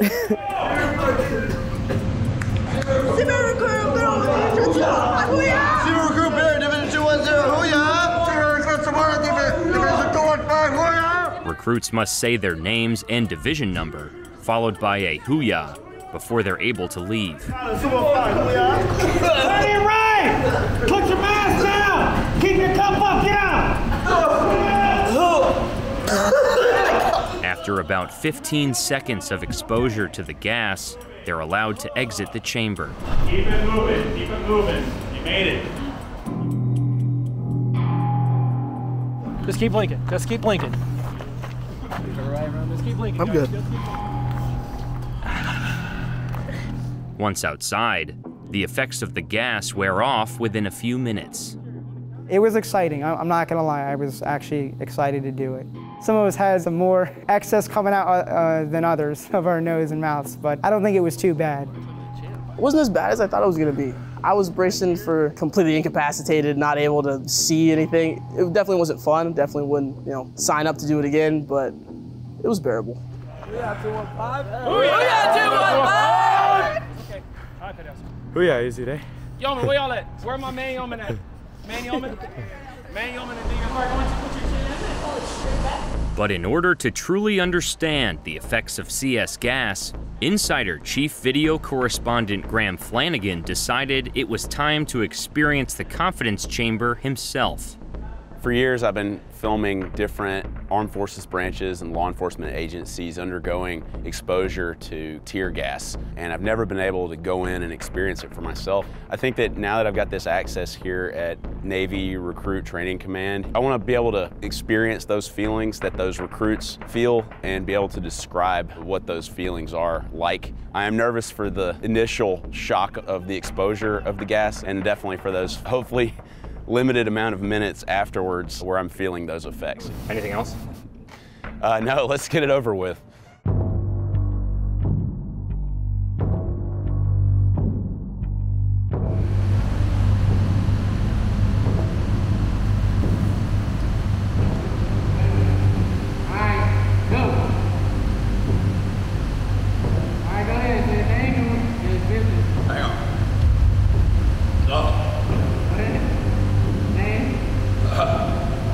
Graham Flanagan, Chief Video Correspondent, Business Insider. One more time, go. One more time. Graham Flanagan, Chief Video Correspondent, Business Insider. Oh yeah. All right, you go ahead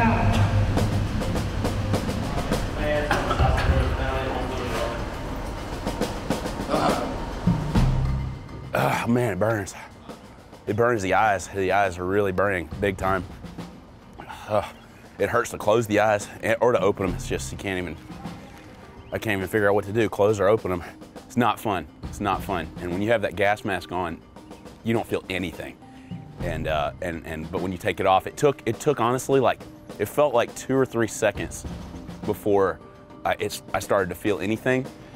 I was like, when's it gonna happen? And then it hits you. And then when you start talking, that makes it even worse.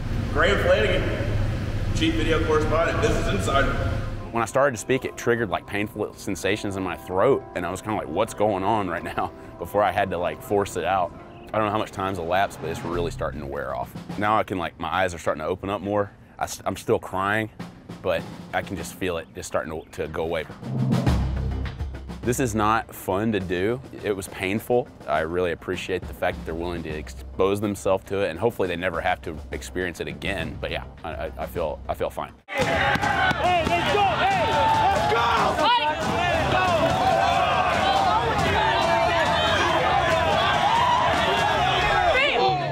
These Army trainees are participating in a combatives competition against other platoons in their company. It's one of the last events trainees experience during basic combat training, where they learn to engage the enemy from a variety of distances. You never know what type of enemy you're coming into contact with. Come on! You ain't trying to win, Pete? Then you go under, never over with the prep hand, set it in and do it, right? Yes, Sergeant. In the Modern Army Combatives Program, or MACP, trainees are taught fighting techniques including strikes, takedowns, and submissions like chokeholds. Whenever they have to close in at that 0-meter range on the enemy, the tools they have to build that confidence, to be able to know what they need to do when the time comes, when someone either grabs their weapons or they get taken to the ground, what they can do to protect themselves. And then I curl the wrist. He's already almost wanting to attack. See how fast he's ready? And now I draw my elbows in, and he's tapping. Okay? Yeah, I'm fine. So someone's reaction time between you being 25 meters away from me, it's going to be a 2-second span. So having those tools in the bag of, okay, my weapon system wasn't up fast enough, this guy's already on top of me. So it's just giving them that tool to be able to know what to do at that 0-meter range. On top of learning combatives with their hands, trainees are taught to fight with bugle sticks, which simulates using a bayonet to deliver a lethal blow. Trainees put their combative skills to the test in a company-wide bugle stick competition as they near the end of their basic combat training. Are you ready? Fight!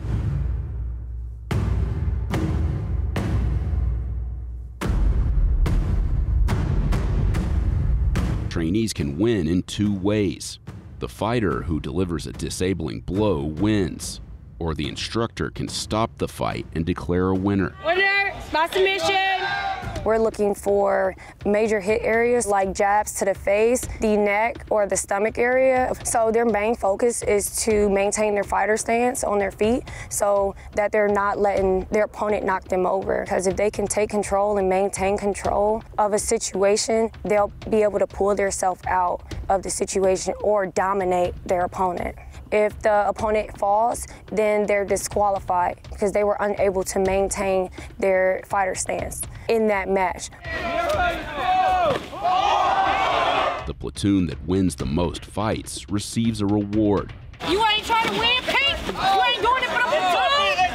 You ain't doing it for the platoon? Let's go! The winner of each match remains in the ring until they are defeated by another opponent. Winner by most disabling blows.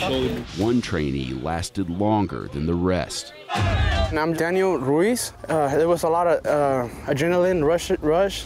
My thoughts of protecting myself and providing a proper strike was all into my game plan.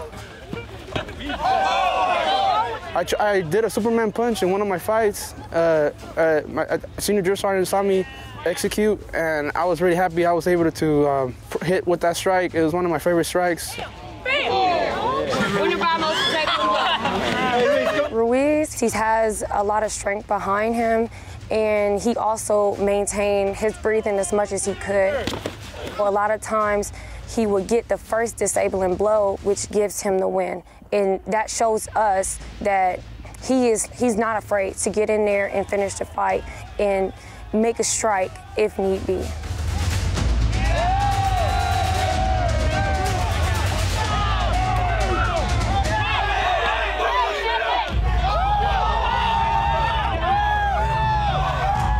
after his 7th fight, Ruiz appeared to be exhausted. Sit down. Sit down, My drill sergeant saw me starting gassing up. He gave me motivation in order for me to push forward, saying I had the strength in order to overcome the obstacles. You get this last win, guy. You set in stone. Hey, let's go! Hey, let's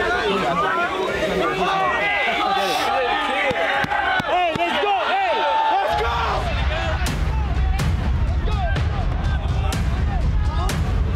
Kept pushing forward until my last fight. That's when my gas tank gave up, and that's when I started absorbing more blows.